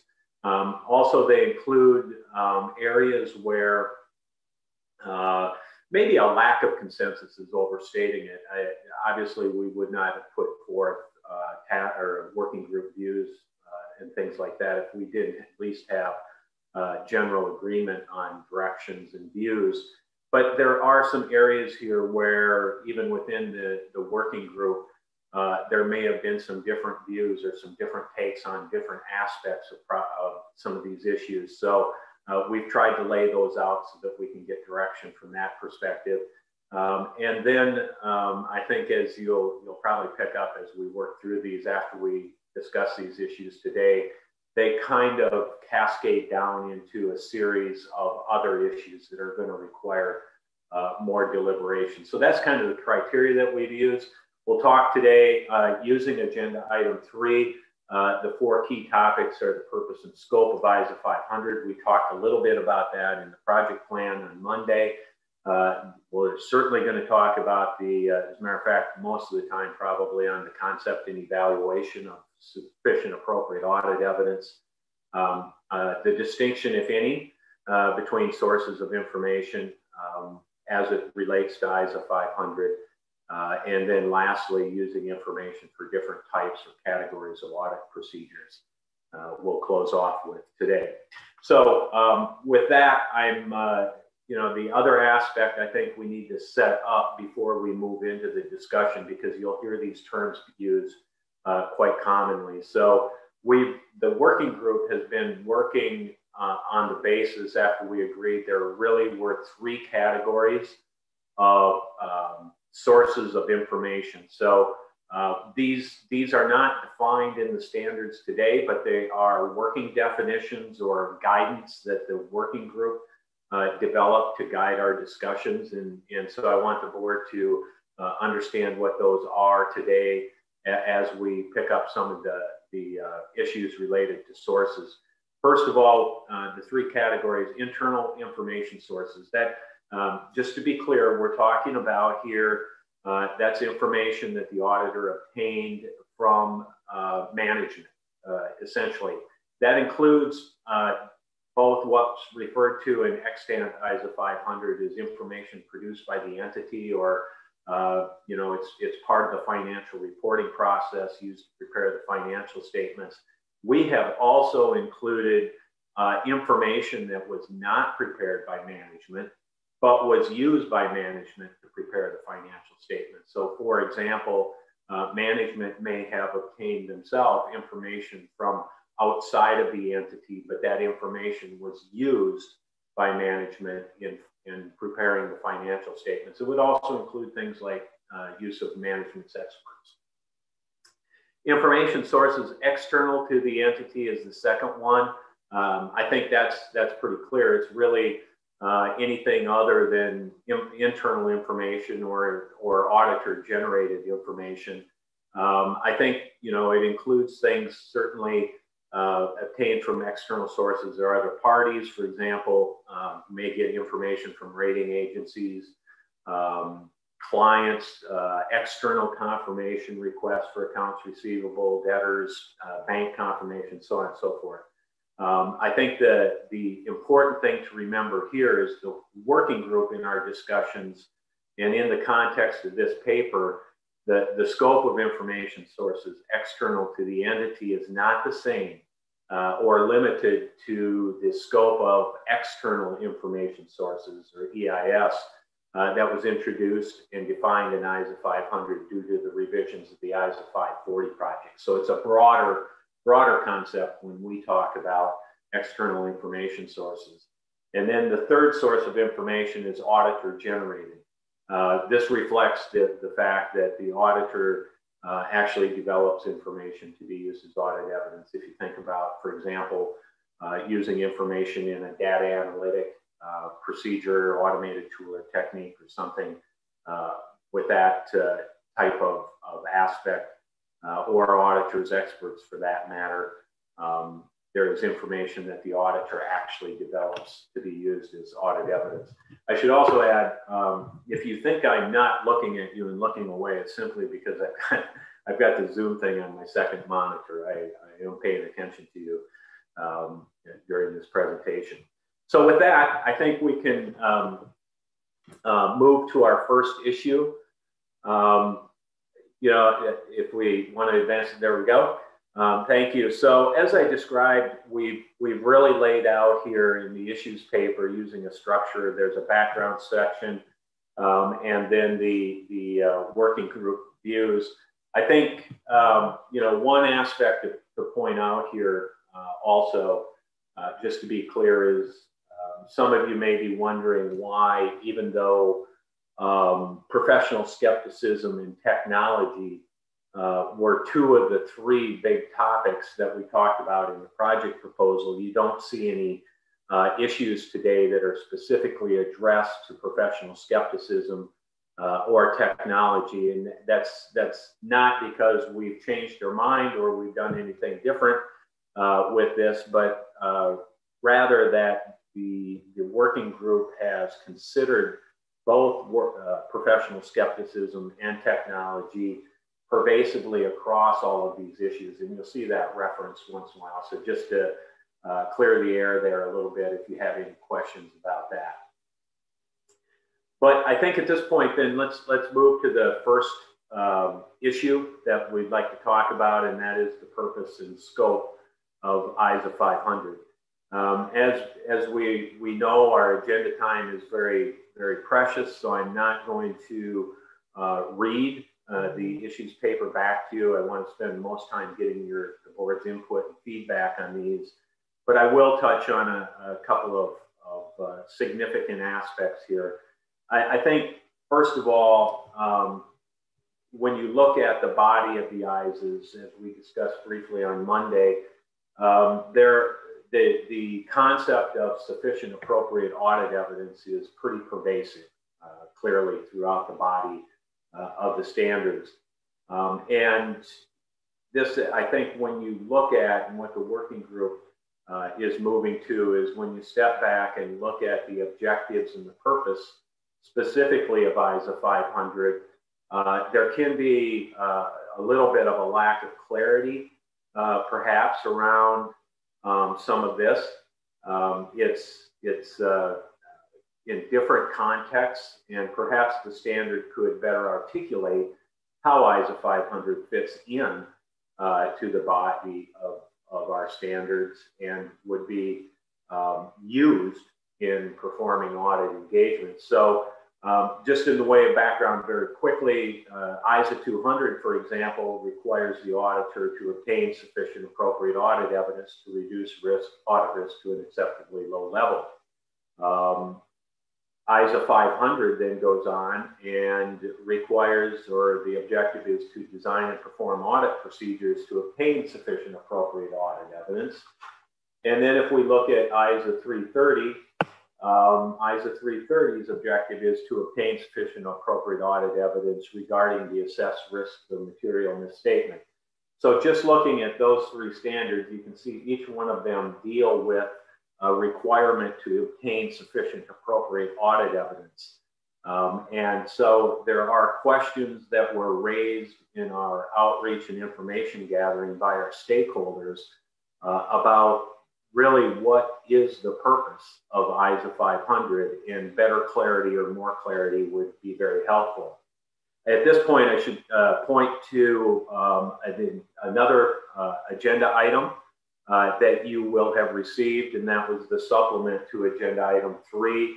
That was the narrated or automated, I guess, PowerPoint presentation that was prepared by Susan Jones, one of our audit working group members. Actually, that was captured largely in the March 2019 board meeting that we had in Toronto. But we thought it was good background information. We're not going to play that or go through it in detail, but hopefully you had an opportunity to listen to Susan explain how all of the standards work together vis-a-vis ISA 500 in that regard. So essentially where the working group has arrived here is that we believe, or are working in the mode of direction, that the ISA 500 really underpins all of the other ISAs. And perhaps the purpose and objective of ISA 500 should not be necessarily on designing and performing procedures, as one might believe today. We believe that's largely addressed in particular in ISA 315 or ISA 330, depending on the type of procedure being used.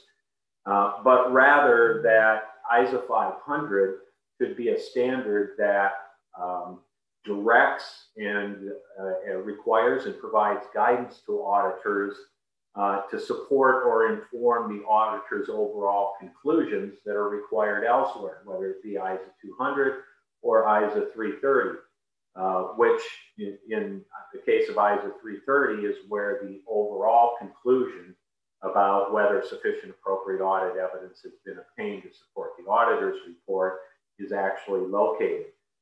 So in other words, really what we're looking at here is to shift the focus of the objective of ISA 500 from designing and performing audit procedures to an objective that requires the auditor to make judgments about the sufficiency and appropriateness of the information to be used as audit evidence. And that clarifying through guidance then that the auditor's judgments about that information to be used as audit evidence is in accordance with the considerations that we would include in ISA 500. So in other words, I think to put it simply, the working group's view is that ISA 500 would be a standard that auditors use in conjunction with all the other standards. Anytime there's a reference to sufficient appropriate audit evidence, the auditor would go to ISA 500 to look at what needs to be done in order for them to draw those judgments, the considerations and the actions to be taken. So that's where we're at here. We have a view that we'd like to go in the direction of providing, of course, some additional material to explain the relationship better between a revised ISA 500 and the other standards, particularly 200, 315, and 330 in that regard, and then change or revise the objective of ISA 500 to move away from designing procedures to obtain audit evidence to requiring that the auditor make judgments in how to do that about the sufficiency and appropriateness of audit evidence. So at that time, I turn to our first question. Actually, it's question 2 in the slide deck. We'd like to get the board's views on the observations that we've put forth in the issues paper on the overlap of objectives between different ISAs and then the proposed direction that we've articulated in the issues paper as to how to deal with that overlap and concerns that were raised by our stakeholders in outreach. I'll hand it over to you, Tom. Thank you. Okay. So we're going to talk about the objective 500, 330, the overlap, and the direction that the task force is proposing in relation to that. Any first takers? I know Fiona is waiting to press it, so come on, Fiona. All you. Thank you. And thank you, Bob, for the introductory comments. And I think I said the other day when we talked about audit evidence as well, that I really enjoyed the paper and I found it really interesting sort of from an intellectual perspective, thinking about some of these challenges that you've been working through as a working group. On this particular question, I'm supportive of your initial views and direction that you're proposing, particularly around enhancing guidance around professional skepticism. I think that's very sensible. One minor point where you talk about the linkages with other standards, ISA 220 introduced application material on types of bias. So I just wonder, as you explored the linkages to other standards, if you would add that one to the list. I think that would be helpful. And no other comments on this, but I'm sure we will get a chance to talk about the 3 types of evidence and some of the other things. Thank you. Thank you. Josephine? Thank you. Thanks, Bob, to you and all the task force again for the hard work. I did actually also enjoy reading this paper.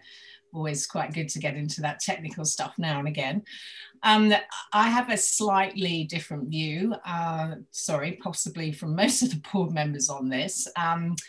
First of all, as I mentioned in the discussion we had on the project proposal, I don't think that there's actually sufficient emphasis on the relationship between 315 and ISA 500. And to that extent, that actually makes me think that I'm not sure that it's right to actually move away from the objective in ISA 500 at all. I think actually, to your point, it is foundational. There are audit procedures in every other standard, but that doesn't mean we don't need that foundational aspect, which is to perform audit procedures and then, of course, to obtain sufficient appropriate audit evidence and extend and clarify in that area.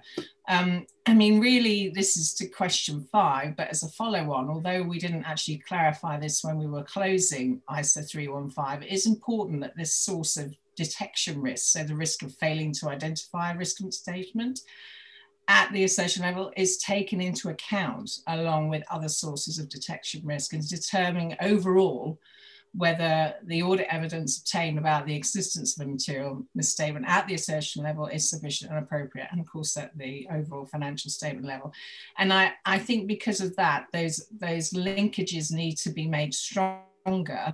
And then the purpose of 500 and the reason why we cover the audit procedures piece in 500 might be clearer. So unfortunately, I'm not in agreement at this stage to shift the focus away from designing and performing audit procedures from ISO 500. I also absolutely agree with Fiona. I think we are forgetting ISO 220. You do obtain audit evidence from ISO 220. You pick that up a little bit later in the paper. So, you know, if any of those steps fail, for example, the review wasn't sufficient for the resource that was determined, then you won't have the right audit evidence. So I think that linkage is also very important. So those are my initial views on question 2. Thank you. Thank you. Sachika. Thank you, Tom, and thank you very much for your explanation. With regard to I'm okay with the working group's proposal to shifting the focus of the objective, but maybe I think this also relates to the discussion we had on Monday around conforming amendment to project proposal. The issue planned to be addressed by this project actually includes those relating to designing and performing audit procedures, such as categorization of procedures and questions relating to new technologies that allow the auditor to analyze larger population. So I would like to confirm that these issues will be addressed in the project regardless of the conclusion by the board on shifting the focus of the objective of 500. I think they should be addressed anyway. Thank you. Thank you. Julie? Thank you, and thank you, Bob, for the introduction. I as well spent some time with this paper because I'll agree, I hadn't thought about some of these concepts, you know, sat back and thought about them because I think maybe just inherently or fundamentally, I don't think necessarily of the exact words in the objectives. I think more about what we're trying to achieve with the objectives. And so spent some time thinking about that.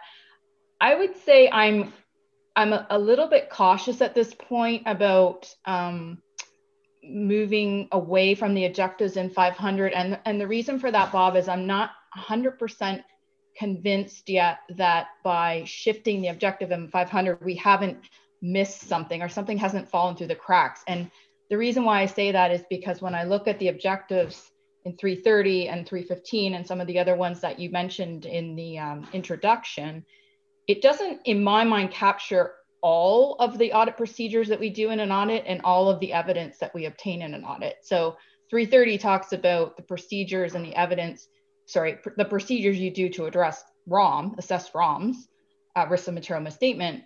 But we do a lot of other audit procedures where we gather evidence. And I just wonder if we're missing something by stripping out that piece of 500 that sits in the objective today. And so I'm not opposed to considering it. I just think we just need to be a little bit cautious about moving too fast there without considering, you know, all of the information that we gather and that we have to design procedures across the entire audit for that purpose.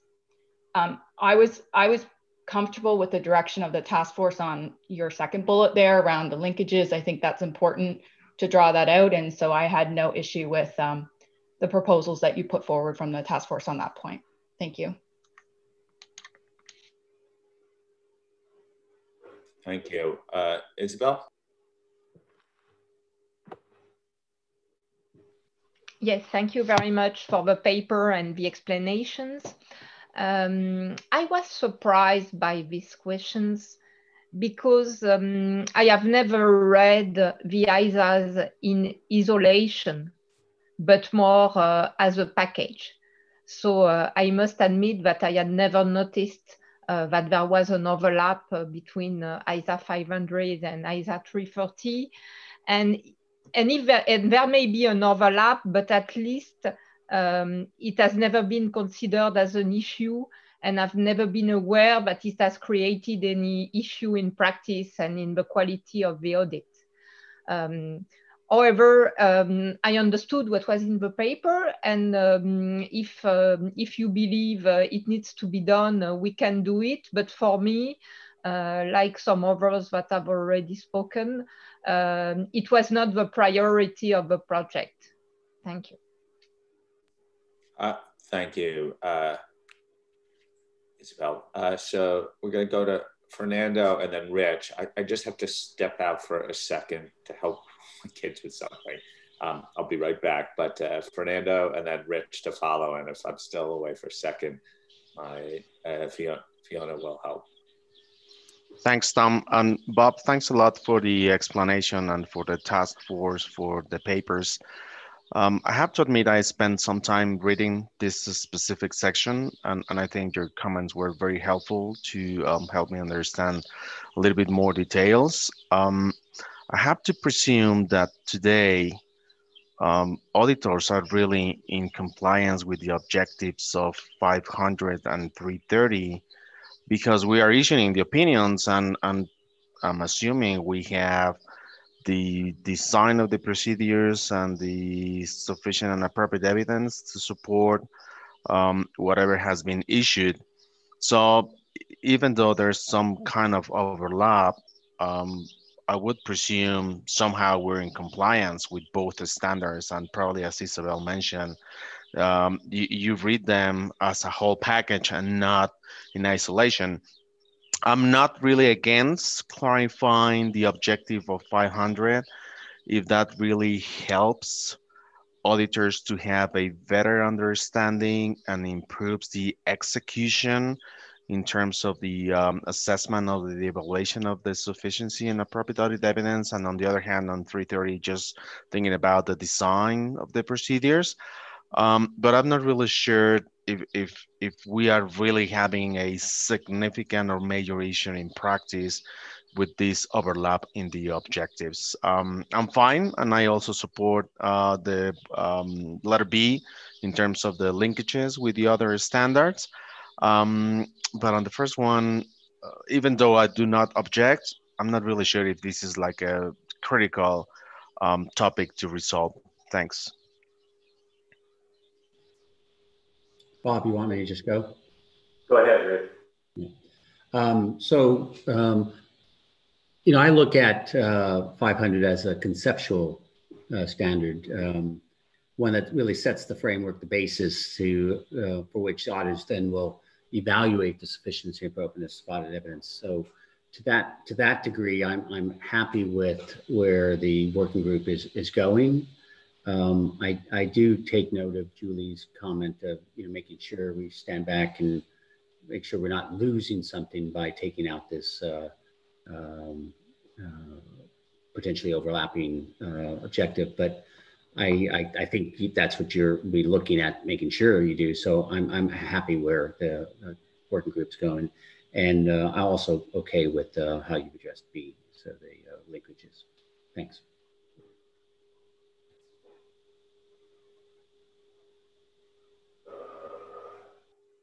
Okay. It doesn't look like Tom's back. Fiona, do you want to pick up, or should we just? I wasn't fast enough with the unmute. I apologize. All right. Roger was next on the list. Thank you.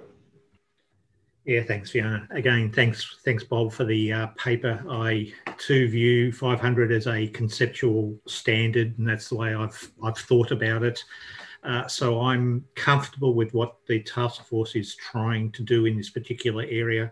The concerns similar to Julie and Rich, that we don't lose anything. And as we get into the different sources of evidence, we might have a little bit of that discussion. Happy with the reference to 220 and the building up of the reference there. The other one for me, Bob, and I know it's not one for everybody, is what does it mean for the framework, the conceptual framework for assurance services? Because we've got a lot of conceptual stuff in there on audit evidence, and I know not everybody adopts it, but a lot of jurisdictions do. And again, I usually go back to that for the concepts of audit evidence, which has got about 30 something paragraphs in it. So If you could explain that to me, because we probably haven't paid a lot of attention to it in some of the recent standards. So it's suffering a little bit, I'm supportive, but trying to work out how it fits into the overall suite. Thank you. Thanks, Roger. Yosh? Thank you, Chair, and thank you very much for very interesting paper. I like this readable paper. We agree with the working group view that the objectives of ISA 330 and ISA 500 overlap. As stated in the ISA 200 paragraph A69, the purpose is what the auditor is expected to do. So the specific purpose for the ISA 500 should be considered. If so, it would be better to clearly provide that the purpose of ISA 500 is not to design and perform appropriate audit procedure to obtain sufficient and appropriate audit evidence, but to evaluate and document information for using as sufficient and appropriate audit evidence, I think. It should be noticed to ensure that the purpose of ISA 500 does not become an overarching objective, because for example, the LC audit standard provide that the audit evidence is included in its introductory part. If the purpose of the ISA 500 is abstracted, I am worrying that the working group should consider to move the ISA 500 into the general principles like the ISA 200 section. About 2 second bullet, the working group is considering subtitling the introduction key concept of this ISA, like the ISA 540, in order to explain the relationship between other ISAs and the 500. But I would like this to address in the CASP project, because it would affect the style of the description of other ISAs in general, not only the ISA 500. That's it. Thank you. Thank you. Come on. Thank you, and thank you, Bob, and the working group for the presentation and the papers delivered. I support the working group's position on both A and B, even though I'm not sure that the overlap is creating that much confusion, and that should be the main focus for this project, but it is not your main focus, but just making sure that we don't spend too much time on that. So, okay, thanks. So having listened to this round, I feel like there's a sort of a diversity, or to draw on our yesterday's discussion, a spectrum of views on this, from sort of support to cautious, tread carefully here, to potential concern about unintended consequences with moving ahead with this direction.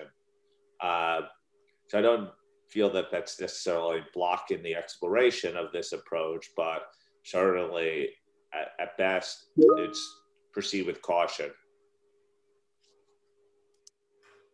Yeah, thanks, Tom, and thanks everyone for the feedback on that. I think, certainly picking up on some of the specifics, Josephine, the focus on 315, I think, is something to really look at. And Julie, I take your words, your advice very well, in that we do need to probably look deeper to make sure that we would not be missing some audit procedures if the objective of 500 were to change. So we can certainly do that.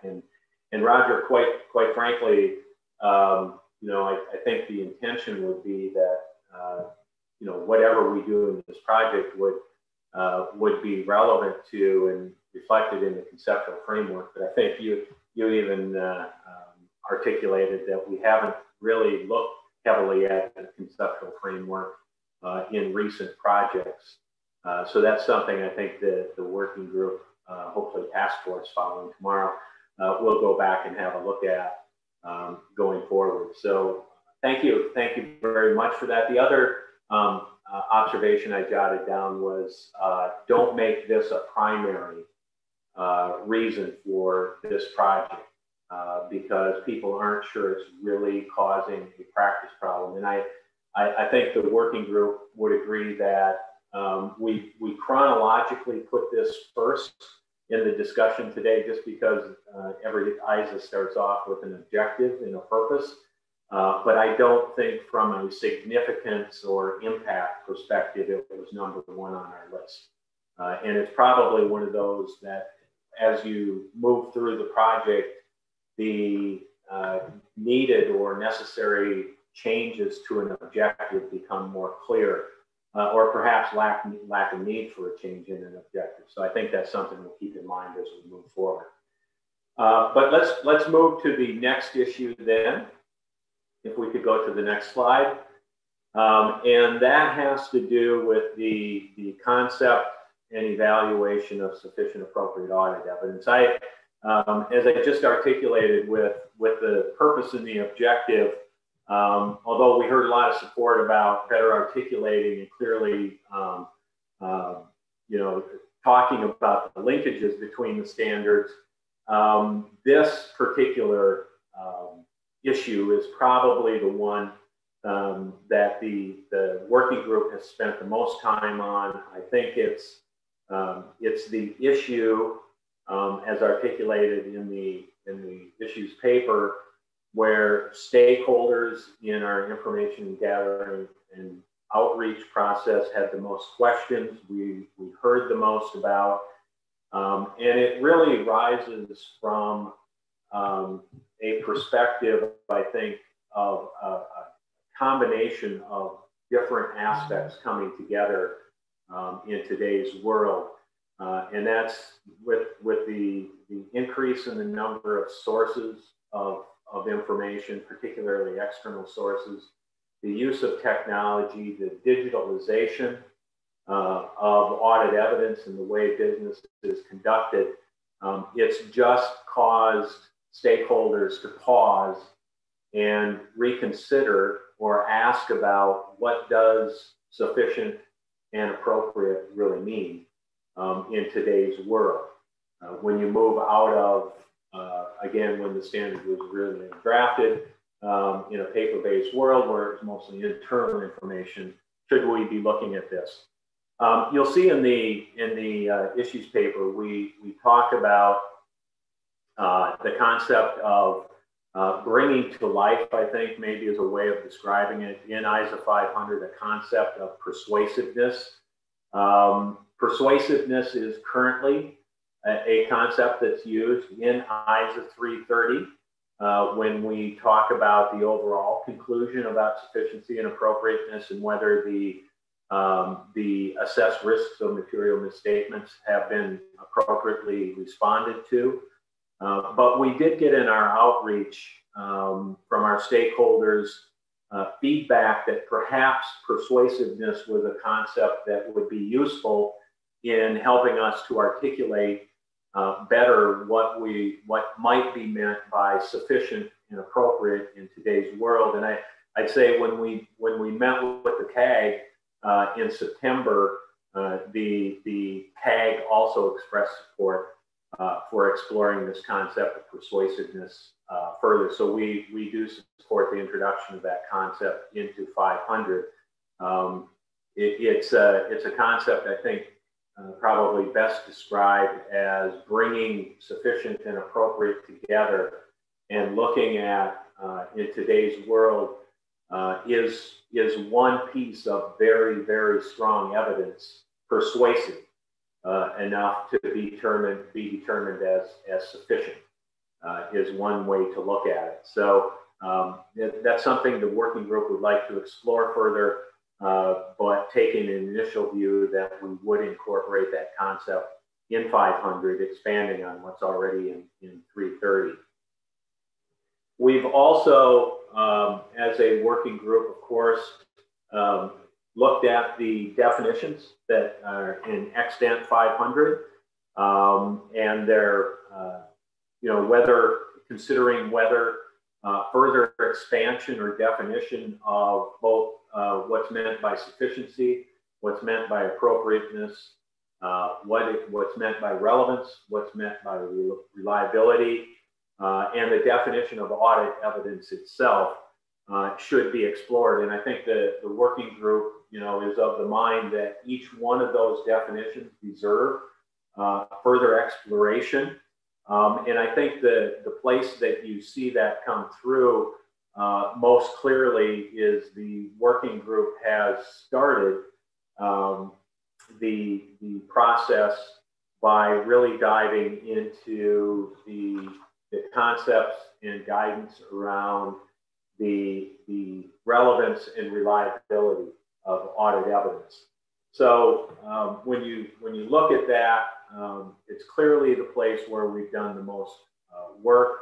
We do believe as a working group that this is an area that needs to be very much principles-based for a couple of different reasons. One is the variety and the nature and the source of information being used today is just so different that it's hard to be prescriptive about exactly what the auditor should be thinking about and really placing more weight on in each specific circumstance and each piece of evidence that might be considered. So a principles-based approach better there.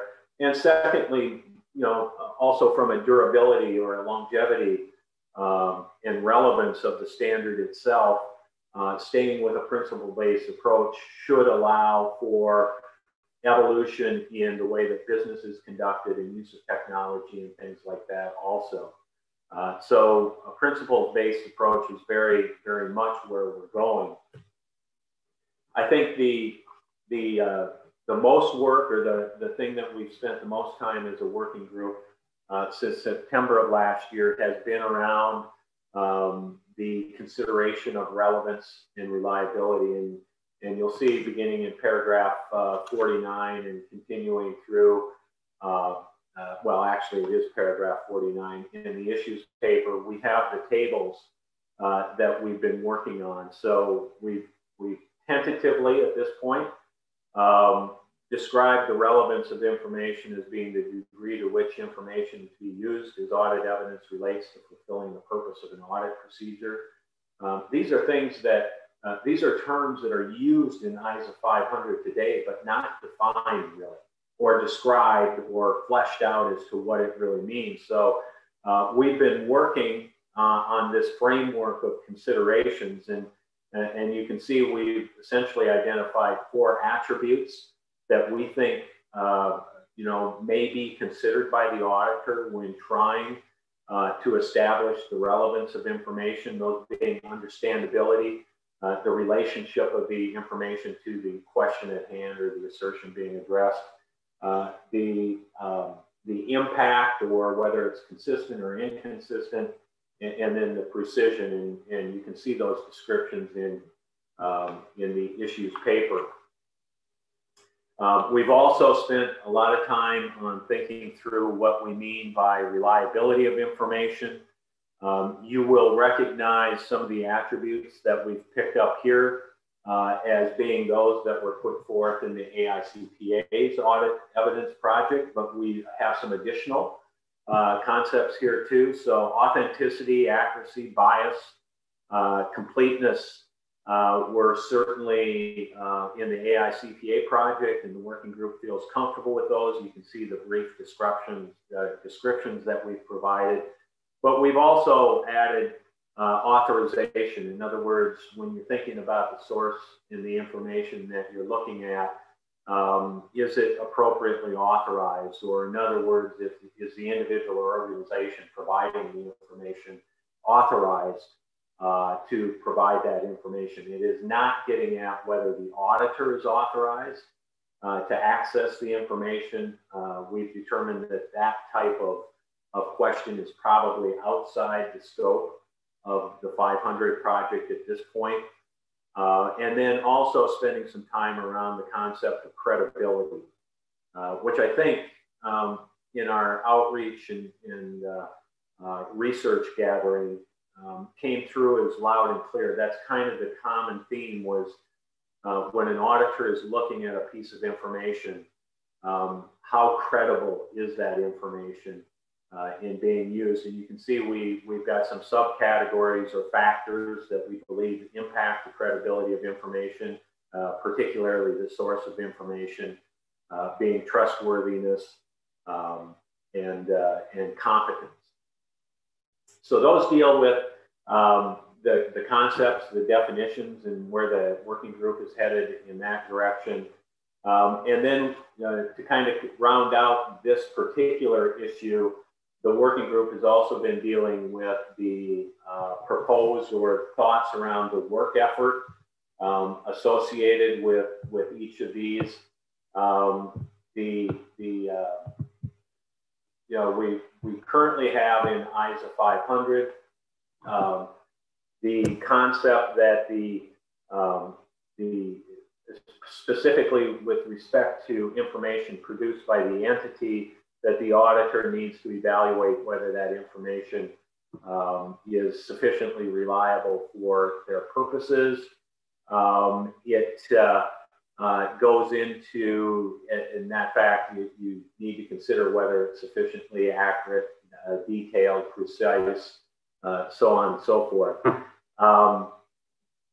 As you know, I think as we've put out in the paper, the working group does not find that specific distinction or those requirements specifically related only to information produced by the entity to be particularly useful, especially with the increase in the number of sources available today.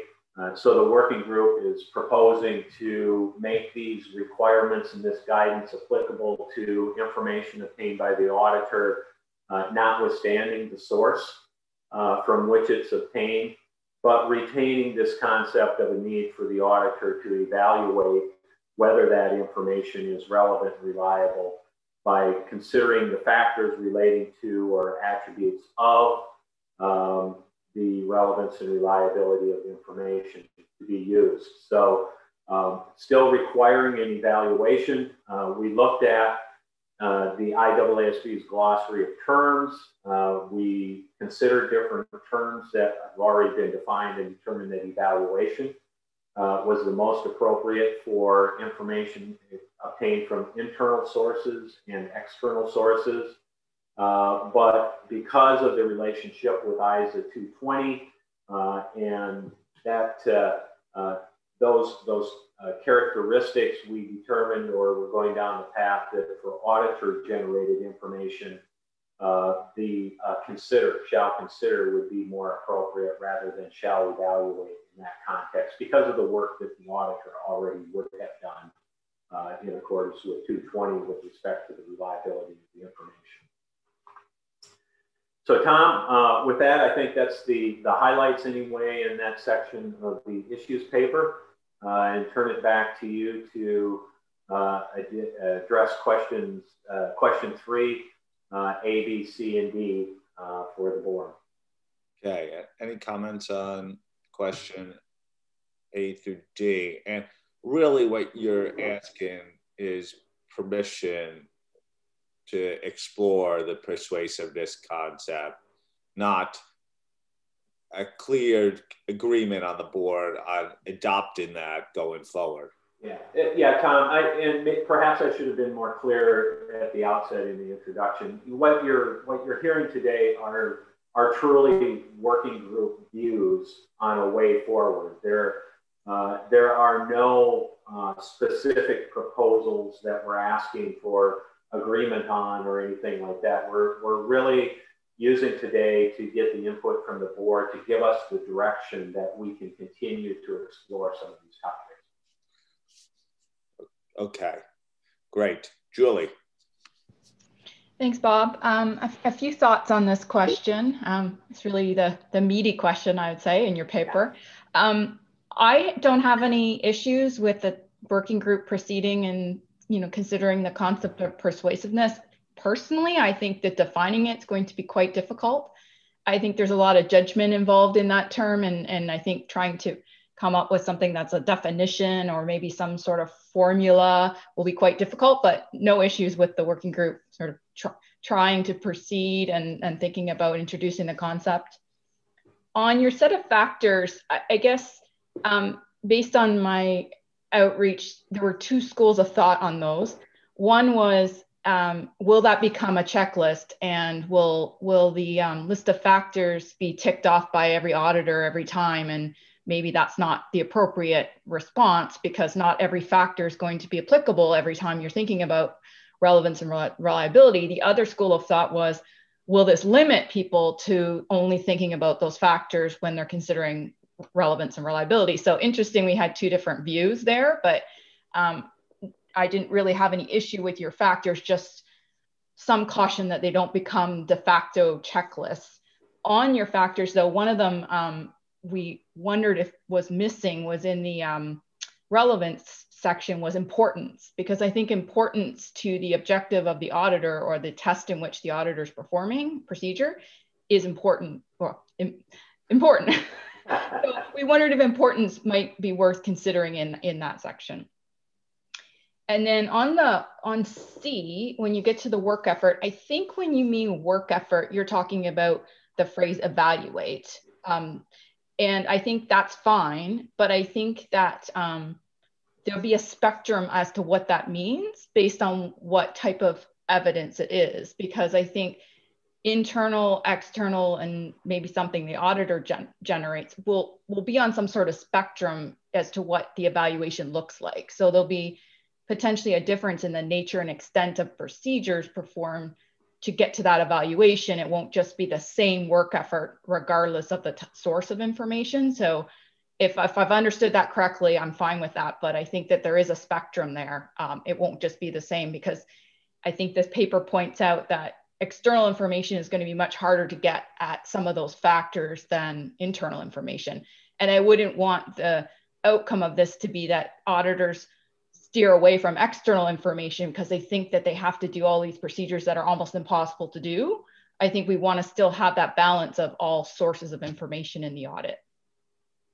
And then lastly, supportive of point D, I think tread carefully, maybe on authenticity. That's going to be a tricky one.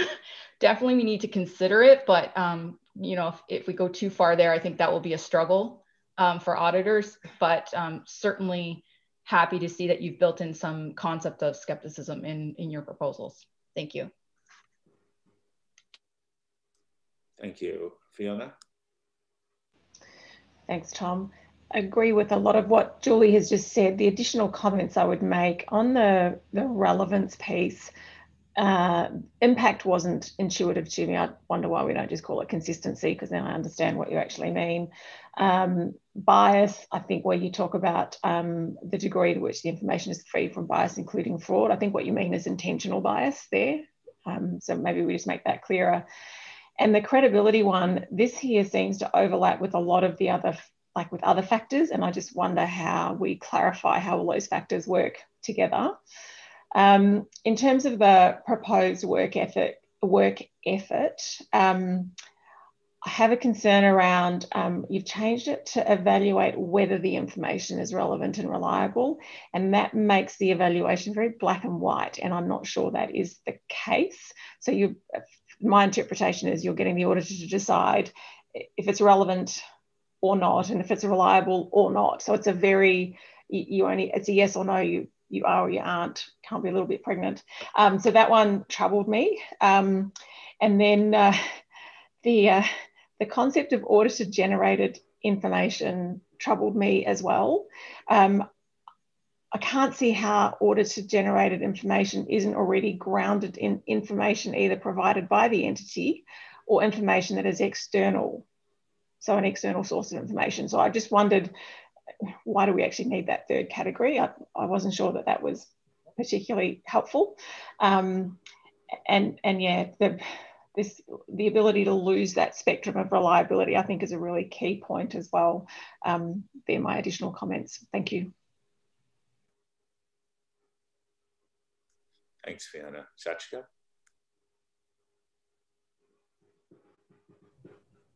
Thank you.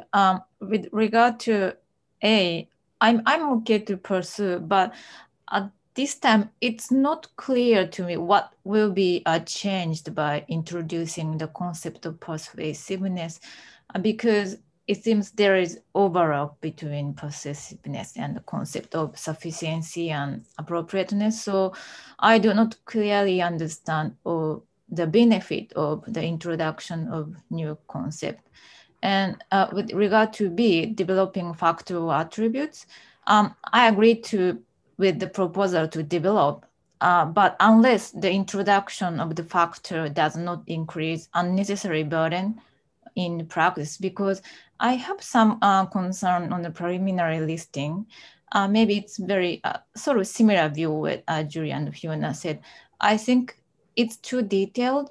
In addition, some factors are duplicated with others, for example, credibility bias and authorization.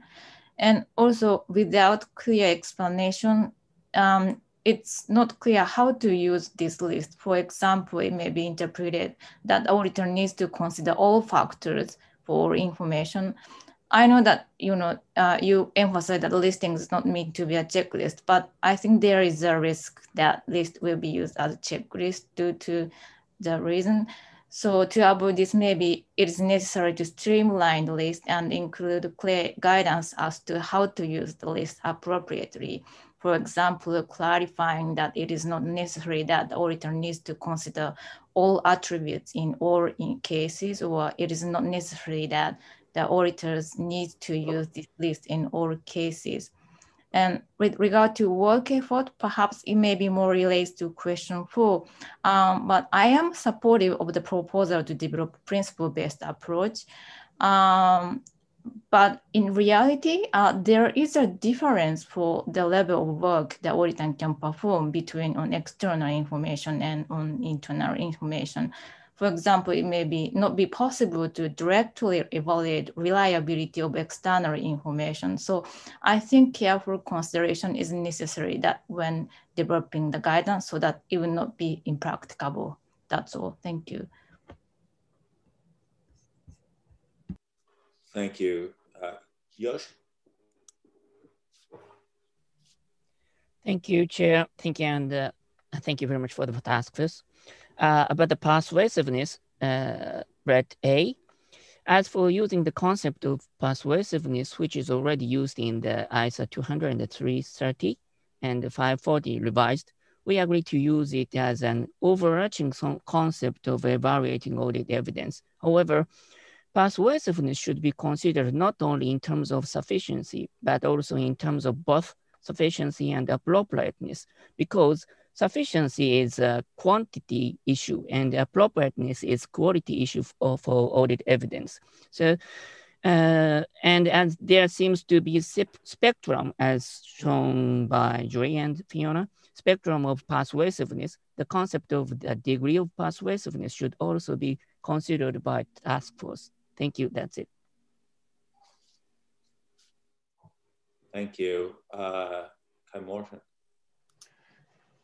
Thank you. On the concept of pervasiveness, as explained by others, that somewhat is already there, but I think defining pervasive audit evidence will be difficult, as others explained, that there is a spectrum, and I'm not also sure how this actually will help the practitioners or the evaluation. I do, however, like your list, the tables that you referred to. I like them very much, but I think as others have explained, there are some overlaps on some of them, so they can be worked on.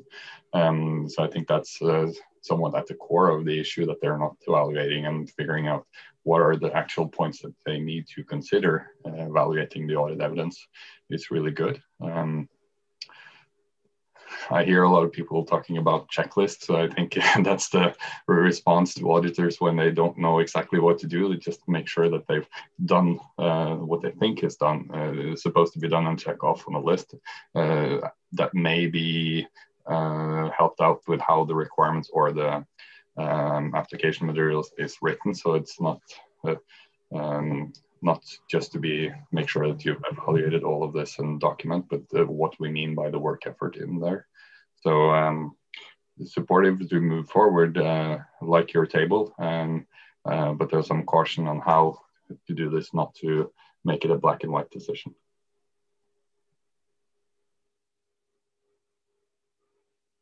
Thank you. Rich? Thanks, Tom, and thanks, Bob, for setting this up.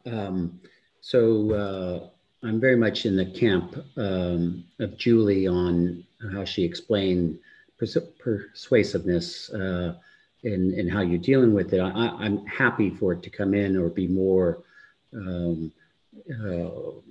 brought into the whole concept. But I don't think you're going to be able to easily define it, and I think it'll be confusing if you try to. But clearly, it is very important to the concept of audit evidence. So I'm happy with that. I have to say I had this uncomfortable feeling as Fiona was speaking, because I was getting comfortable with what she was saying. So, but very much down on the factors. Impact, I had the exact same thinking when I read it as Fiona. Audit generated, again, I'm not sure we need to be opening up big holes that aren't really there. On Sajiko, on the documentation and whether it's all factors, the checklist, all of that stuff comes into my mind. I'd really be concerned if we had to document all factors. I think that would get us in a place that I don't think we want to be.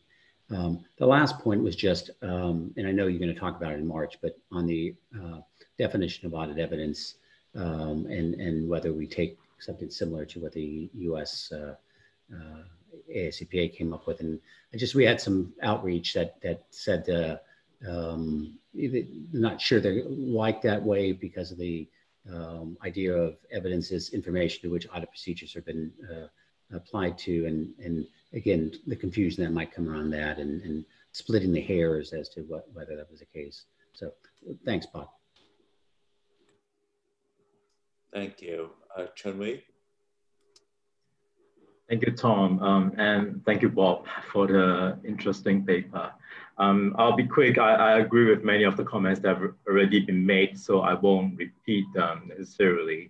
But just going through the paper, I guess at this stage, I'm not opposing us exploring any of the things that we are setting out to explore. I think those are good things to look into. I just find myself, as I go through the paper, sometimes wondering if we are sort of over-engineering things a little bit and whether we are really addressing the key issues. And I know the task force will do it, but just to encourage us to go back very frequently to the inventory of issues that have been identified through a very thorough and robust process to make sure that we are really keeping those in mind.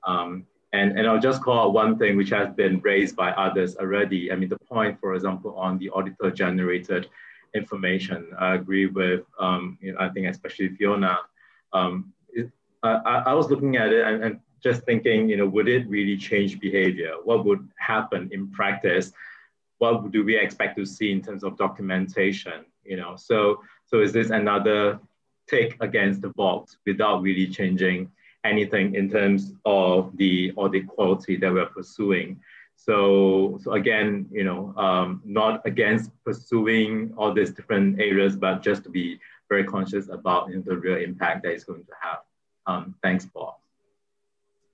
Thank you. Josephine? Thank you. Also, sorry, excuse me, many consistent views. Taking it in piece, I agree with Julie and others on persuasiveness. Certainly think about describing it. Really don't think it's going to be capable of being defined, but by all means explore further. In terms of developing the set of factors, also like others, I'm not opposed to an approach that gives more information to practitioners in terms of breaking down relevance and reliability. Stakeholders have asked you to look at that. So you are being responsive, but clearly, as others have expressed, I am worried that the proposed requirement to consider those, well, not requirement, the comment that you consider those attributes or factors in relation to all sources of evidence could be such granular detail that would be overly burdensome. And that's not just for an LCU, that's for any auditor. So I think that's more non-authoritative. I think that Sachiko had some good ideas about how you might address that, thinking about how they interact, when you might apply them, etc., and thinking about them from that perspective. But by all means, if stakeholders say they need something to support the relevance and reliability question, then do continue to explore it. Like Fiona, I'm also really struggling with your proposal to distinguish between auditor-generated information and information received from internal and external sources. I think to this point, what people might be looking for, and this might not be right, but is what are those audit procedures that auditors do that come through the other standards, like the quality management standards, for example, and how does the information from those procedures actually impact your conclusion on sufficient appropriate audit evidence at the end of the day? So I think that might be the piece that we could really explore rather than try and define them, because when you started the presentation, you talked about it in the way that Fiona described it, that it came from, essentially the inputs are still coming from management or external sources. But in the paper, you talk about 220 ideas. So I think it's more about how is that supporting your evidence decisions at the end of the day, rather than trying to split between the two sources. Like others, I agree on the considerations relating to professional skepticism. Whilst I certainly agree with Julie's caution on authenticity, we have actually done a little bit of work on authenticity in our consultation on ISA 240. So you might want to have a look at the application material we put in there just to get some ideas. I mean, something certainly to look at. But yes, caution on what can be done from that perspective. And the only final point I want to say is to Rich's point, I also heard concerns about the definition of audit evidence. It might be that it's out of context in the issues paper, but this idea that it's only there to directly corroborate or contradict assertions in the financial statements, I'm not sure that that's necessarily true in all cases. So maybe just caution in that area too. Thank you. Thank you. Fernando? Bob, same as others, in favor of the proposed direction for A to D, and just being careful on the concepts of factors and attributes and not over-engineering the process, and the concept of auditor-generated information. I think it's overcomplicating sources of information. But besides that, my support. Thanks. Okay. Isabel? Yes, arriving at this point in the conversation, many things have been done, have been said, sorry. So I will refer to what has been said so that you can understand what I think. On point A, I'm very much where Sachiko is. What will persuasiveness add compared to what we currently add? I'm not sure we need it.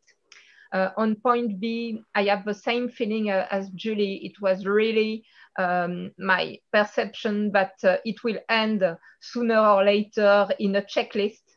And if we have a checklist, it's counterproductive because we will lower professional skepticism, and it's exactly the opposite of what we are trying to do. And on point C, exactly the same reaction as Fiona. I did not understand why we needed this additional layer of auditor-generated information, because an auditor is never generating information out of the box from nothing. We always use an original data, whether internal to the audited entity or external to the audited entity, and then we perform a procedure on this data. So I don't understand why we need to add this additional layer. Thank you. Thank you. Lynn?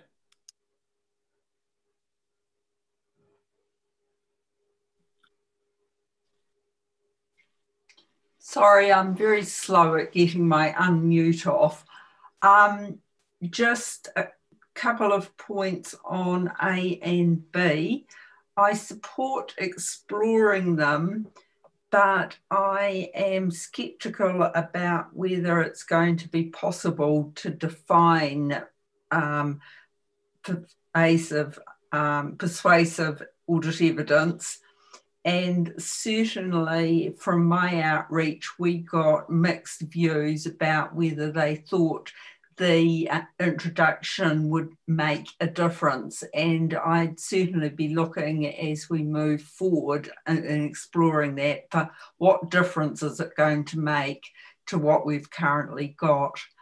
In terms of the factors, I do like the factors, with the exception of the one on credibility. I like the idea of credibility, but the description of it is more or less a repeat of everything else that's said. So I think that one probably needs some particular work. And I don't have any comments on C and D. Thank you. Thanks, Lynn. And Roger, final hand up. Yeah, thanks. Look, I think most things have been said. Again, I think it reinforces the conceptual nature. If this remains conceptual, then certainly explore. So I think certainly looking at the concept of persuasive is good. Very worried about burdensome nature and checklists associated with B. The fact that these things could be taken down to a micro level of information items. We've got to really look at information sets and a whole lot of ways of bringing different types of information together to see how it's consistent. So I am a little bit worried about the burden, about it. So they're probably the additional comments. Thanks.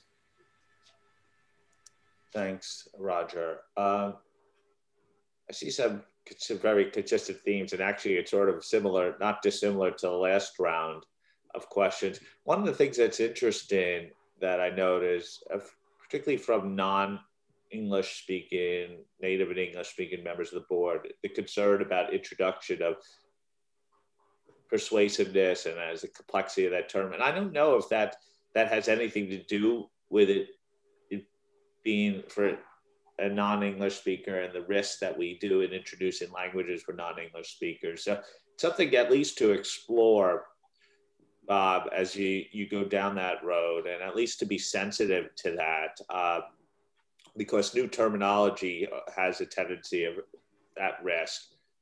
Again, concerns about undue complexity, which clearly we're trying to avoid in our standards. But again, in general, some real support with caveats to going to exploring the principles that you're describing here. I'm conscious of time, and I know we have a couple more things to go. One of the benefits of a clear paper is that I think people understand the issues that are being raised in them. And the next section where you talk about the information produced by the entity and information sources, external entity, is one of those sections that's clearly defined. So maybe if we could go straight to the question and then we can invite comment and assume the paper is read and understood. If there are points of clarification that are being sought, people could raise their hand physically and then we'll get that and then move. But I don't think I think we need to jump right into the questions if we're going to get finished. That's fine, Tom. I would like, if you will allow, there is a couple of things I'd like to respond to, because I felt there was some perhaps lack of understanding, particularly around the auditor-generated information, which came up quite a few times. And I just want to clarify where the working group is coming at that from. And maybe the best way to do that is by way of an example where perhaps the auditor in a retail situation is using something like a regression analysis as their evidence to support the recorded revenue per store in an entity. And they may very well get, for example, square footage information internally from the entity. They may obtain economic growth information from an external source, but the actual evidence that's being used to support the numbers is something that's generated by the auditor by taking that information and doing something with it. So I think we need to explore further the intersection and interaction with ISA 220 on those types of procedures. But just to be clear for the board, the working group did feel there is a third category in addition to that concept. So with that, yes, let's, Tom, certainly we can move. I think the section in the issue paper on the sources of information is fairly brief. Anyway, we have talked about this a little bit, so I'm very happy to move to question 4. Great. Tayo. Thanks, Tom, and thanks that I have the opportunity to jump in. I have one question.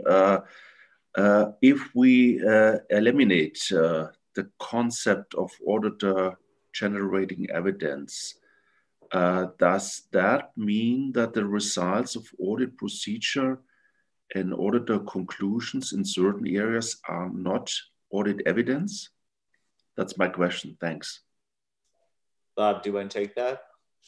I think Kai reflects the working group concerns about that type of implication. As I said, we have to explore that further, better articulated. I'd also point out, we don't have indicative drafting or anything here.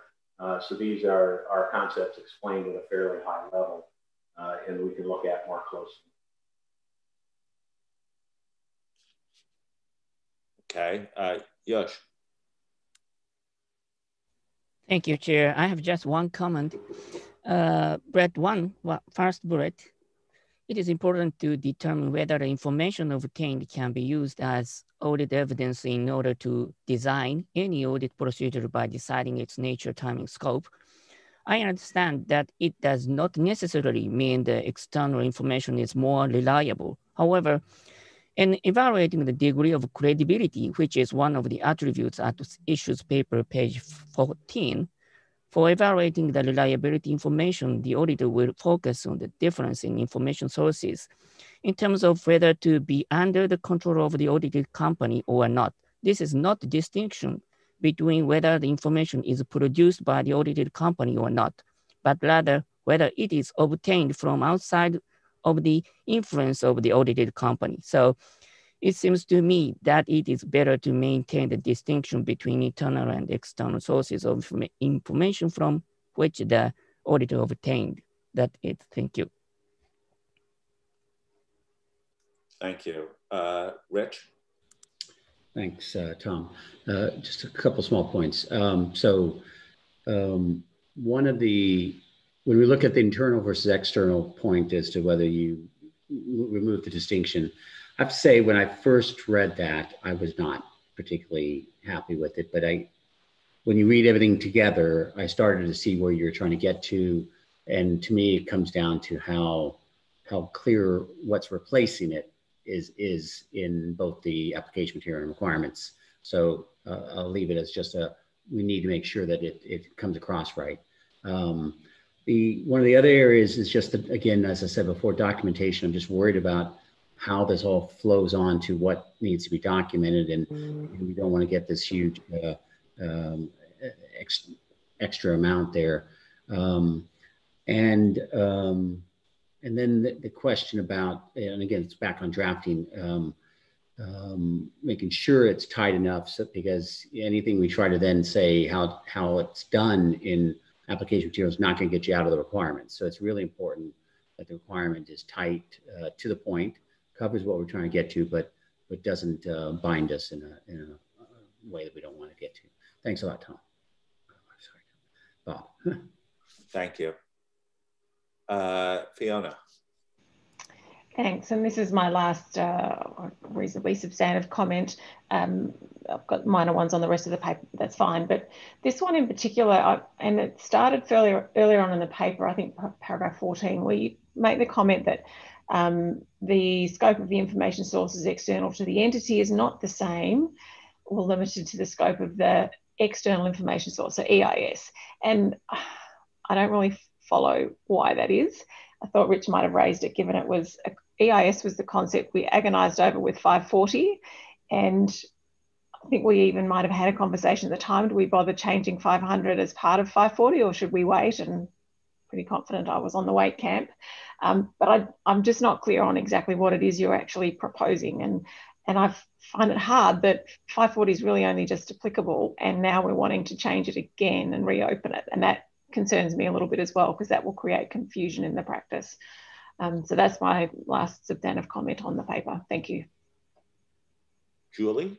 Thank you. And Bob, it's kind of just to reiterate a point I made, I think, in question 3, which is, while I think treating the information under a similar umbrella for evaluation purposes, I think there still is a distinction based on source.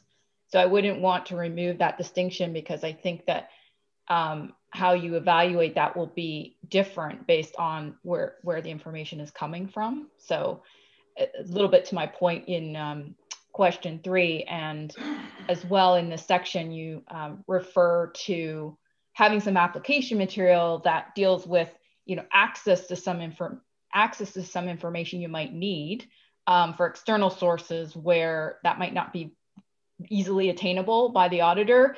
And I just caution that, because if we went down that route, it might steer auditors away from pursuing more external information, because they feel there's a higher hurdle to cross to obtain, information about the reliability and, well, reliability really at the end of the day. So just some caution there on that point. Thank you. Great. Sachika? Thank you. Maybe it's similar to my comment on question 3. I agree with the proposal. There is no distinction, but it's very important that the application material provide sufficient guidance on work effort for internal and external, particularly around challenges relating to external information. For example, I heard that there is challenges in how to address information external to the entity that is available to the auditor, but reliability of such information is not determinable. And with regard to access to information, maybe it's my bad reading, but it's not clear to me what paragraph 59 in the agenda paper intends to mean. Particularly, it states, irrespective of the outcome of the board discussion on this matter, working group proposed to clarify in the application material that the scope of ISA 500 address situation where the auditor is able to gain access to information. But I think some guidance is necessary around when there is no access to the information, but the auditor determines it's necessary. That's all. Thank you. Thank you. Roger? Yeah, my comment, Bob, is probably a little bit more general, and it's around just the internal sources of information and grouping everything together as you have. And it includes work of management's experts and the types of credits we can get where we've got a true independent, true expert in some of the areas, and trying to encourage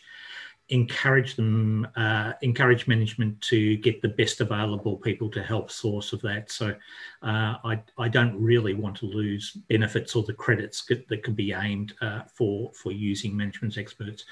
Apologise if it's not exactly on the scope, but it's I just wanted to raise that point. Okay, that's the last of that round of comments. About. I turn it back to you. Yeah, thanks, Tom. I think good questions. Pick up on the documentation. The other aspect is that the whole checklist mentality. The working group is very acutely tuned into that issue, which is why it was put forth. And maybe it's too nuanced. As I said, we don't have words that we've drafted at this point, so it's a little bit difficult. But the intent was that the work effort required around evaluate runs to relevance and reliability, and that the auditor does that by considering factors, and some of which will be applicable and relevant, some of which may not.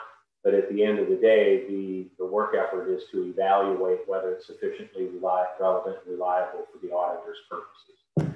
So clearly, we've got some work to do around that. but certainly take that into account.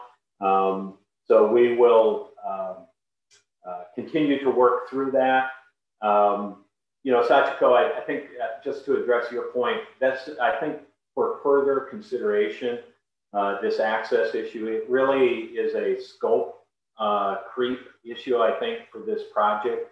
The working group was trying to articulate in paragraph 59 that that the standard or what we were working on was relevant to any information that the auditor has obtained. If there was information the auditor determined they should obtain but couldn't access, that really gets into scope limitations, scope restrictions, and may be better dealt with elsewhere in the standards than in an audit evidence standard. So we can try to draw that out more clearly from that perspective. So with that, Tom, I think actually the same approach works pretty well for the final issue. It's pretty straightforward. If we could just go to the next issue, really I can boil this down to the question really being whether the auditor needs to do as much work or be as concerned with the reliability of information that's used when performing risk assessment procedures, as might be the case if they are assessing the reliability of information used in a substantive procedure or a response to an assessed risk of material misstatement. Is really the question, is really what the issue boils down to in this context. You can see what the issues paper has articulated here. I would point out the technology working group had issued some non-authoritative paper on this topic earlier, and certainly we're using that, aware of it, and will be incorporated here. But Tom, given the time, I'm happy to turn it back to question or responses from the board on this final issue. Great, thank you, Bob. Question 5. Using information for different types of audit procedures. Anyone want to take the lead here? Rich. Thanks, Tom. So first, you know, again, thanks, Fiona, for raising the point that I had spotted, but didn't want to bring up or was convinced not to bring up about EIS. You know, it was something I thought was a little strange considering we had just done that. But Bob, to be fair to Bob, it was always from the perspective of don't put it in here. I'm going to be doing a project. So, you know, I do appreciate that. But so like the last 2 times, Bob, documentation again concerns me in this area. Probably even more so in this area. If we have to evaluate relevance, reliability for every piece of information, and then obviously document all that, you know, there's a point on how far. And so I think we obviously got to find the right balance when you go through this topic. You know, maybe it's the degree to which the auditor is going to rely on it, because that's an important part. I mean, you'd have one thing if there's many different types of evidence that you have supporting something, and so, you know, different amount of degree. If there was only one piece of evidence or one person who gave you the advice, well, then you have to obviously think about it, document more to that point. So I can see how that might change, and maybe that's a way to look at it. Thanks. Thank you. Julie? Thank you. And Bob, it's just it triggered some thoughts when you were talking in this question about the nature of the audit procedure, because I think that is one challenge that we heard on feedback, right, was that this distinction between risk assessment and further audit procedures is maybe being a bit blurred these days. And so I was wondering if instead of tying this point to the nature of the audit procedure, it could be tied either as well or in replacement of the importance to the audit procedure. Because if you're making significant judgments based on this information, I think that rises to a level of importance that probably dictates the work effort, Whereas if it's, you know, one piece out of 10 that you're considering, maybe that work effort and the nature of your procedures is quite different. So just a thought there on that one. Thank you. Thank you. Josephine?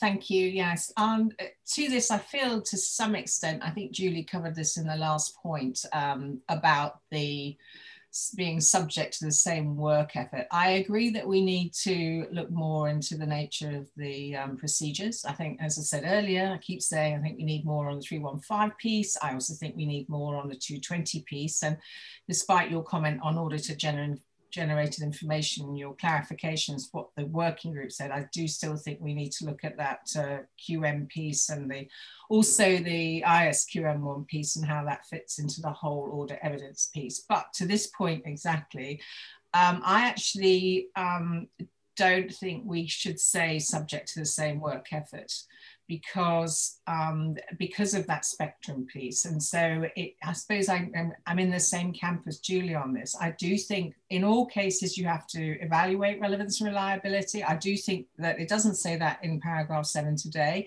I do think we need a more robust requirement there, but we have to recognize that the work effort will be different to get to meet or to be in compliance with that, that requirement, notwithstanding, of course, Richard's concerns over documentation. So I agree in making the requirement more robust.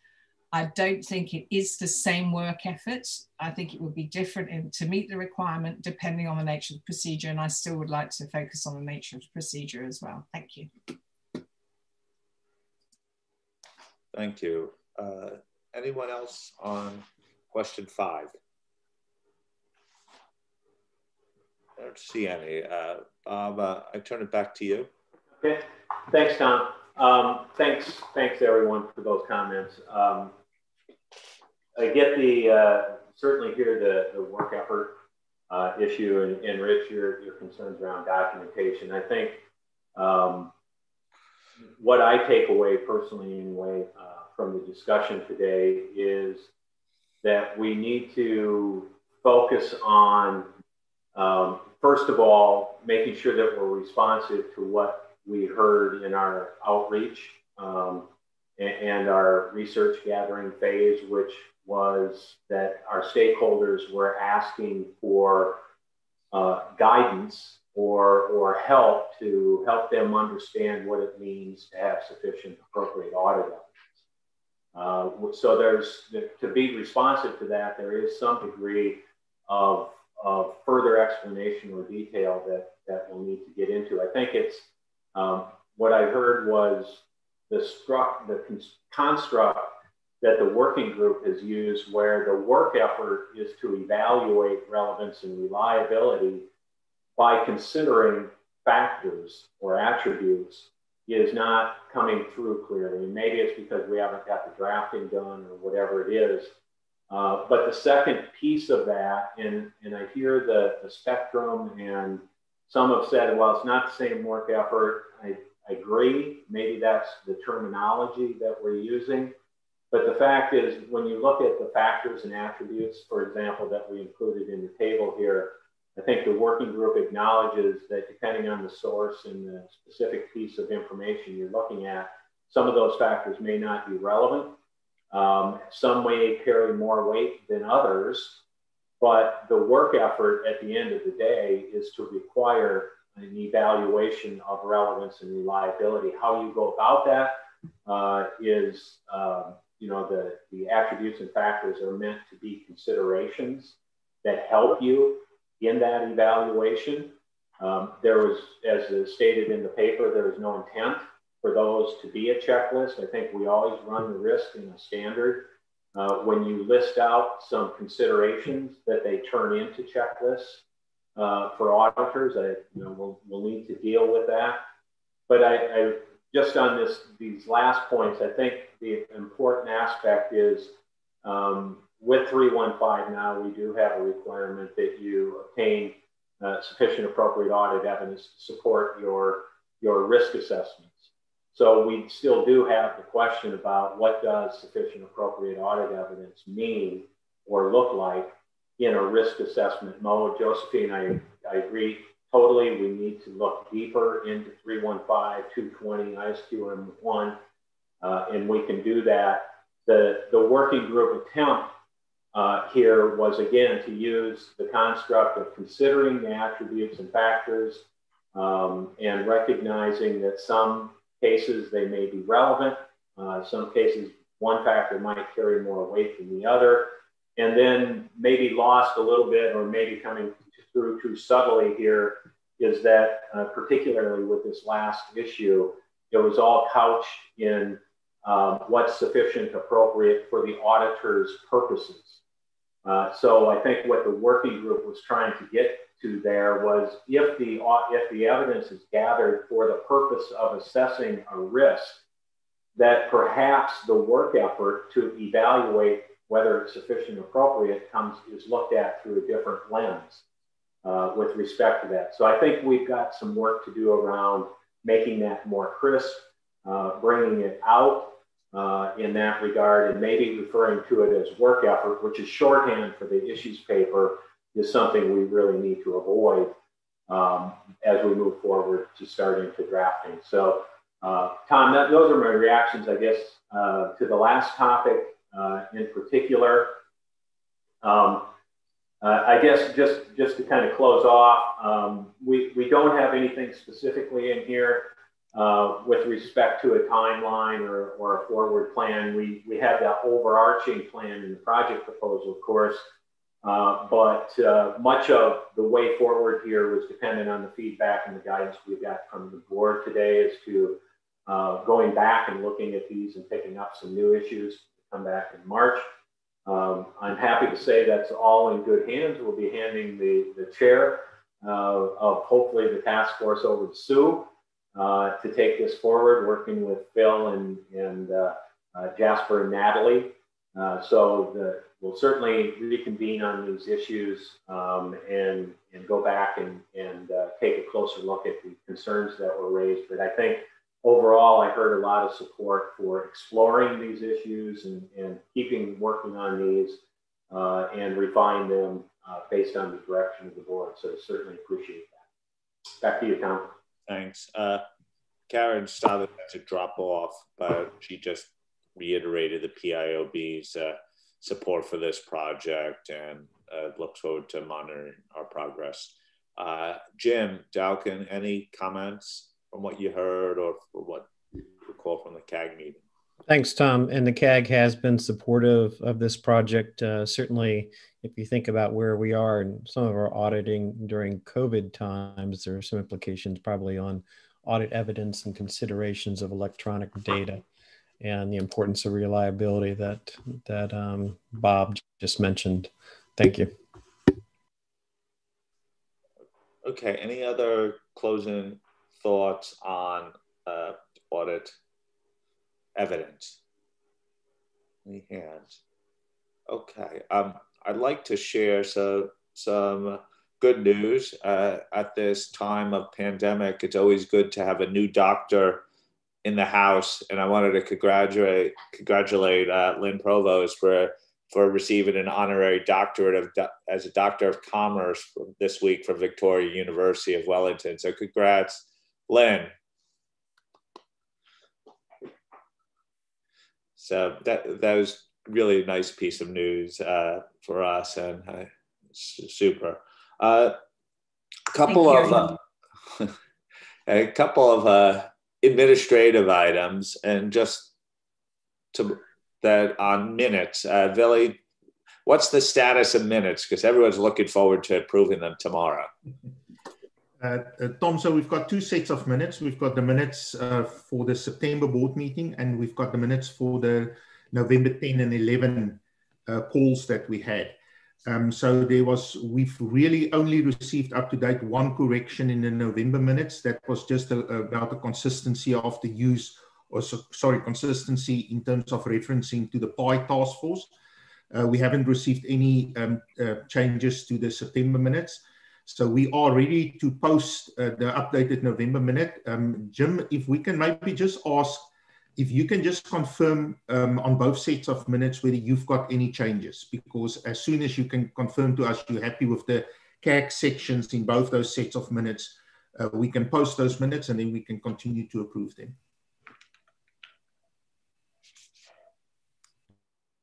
Jim, you just not acknowledge it? Yes, yes, I will do that.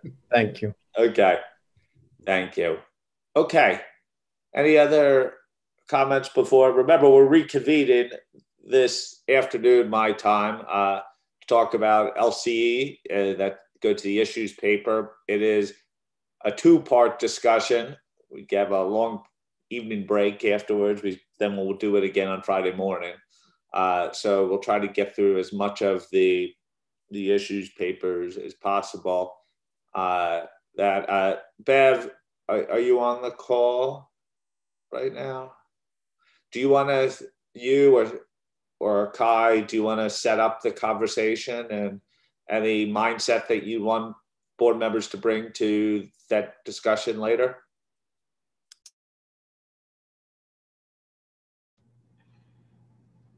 Maybe I'll leave it to Kai just to see if he wants to say anything, but nothing for me to add. Thanks.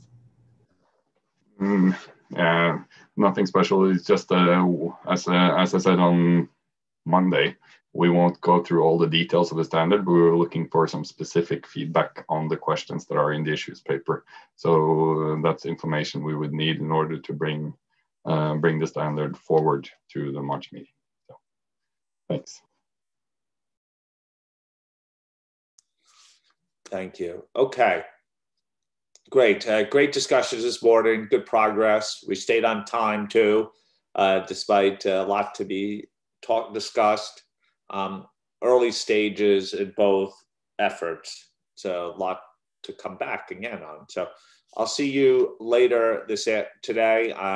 We discuss LCE, and thank you very much and speak to you soon. Thank you. Bye-bye. Bye.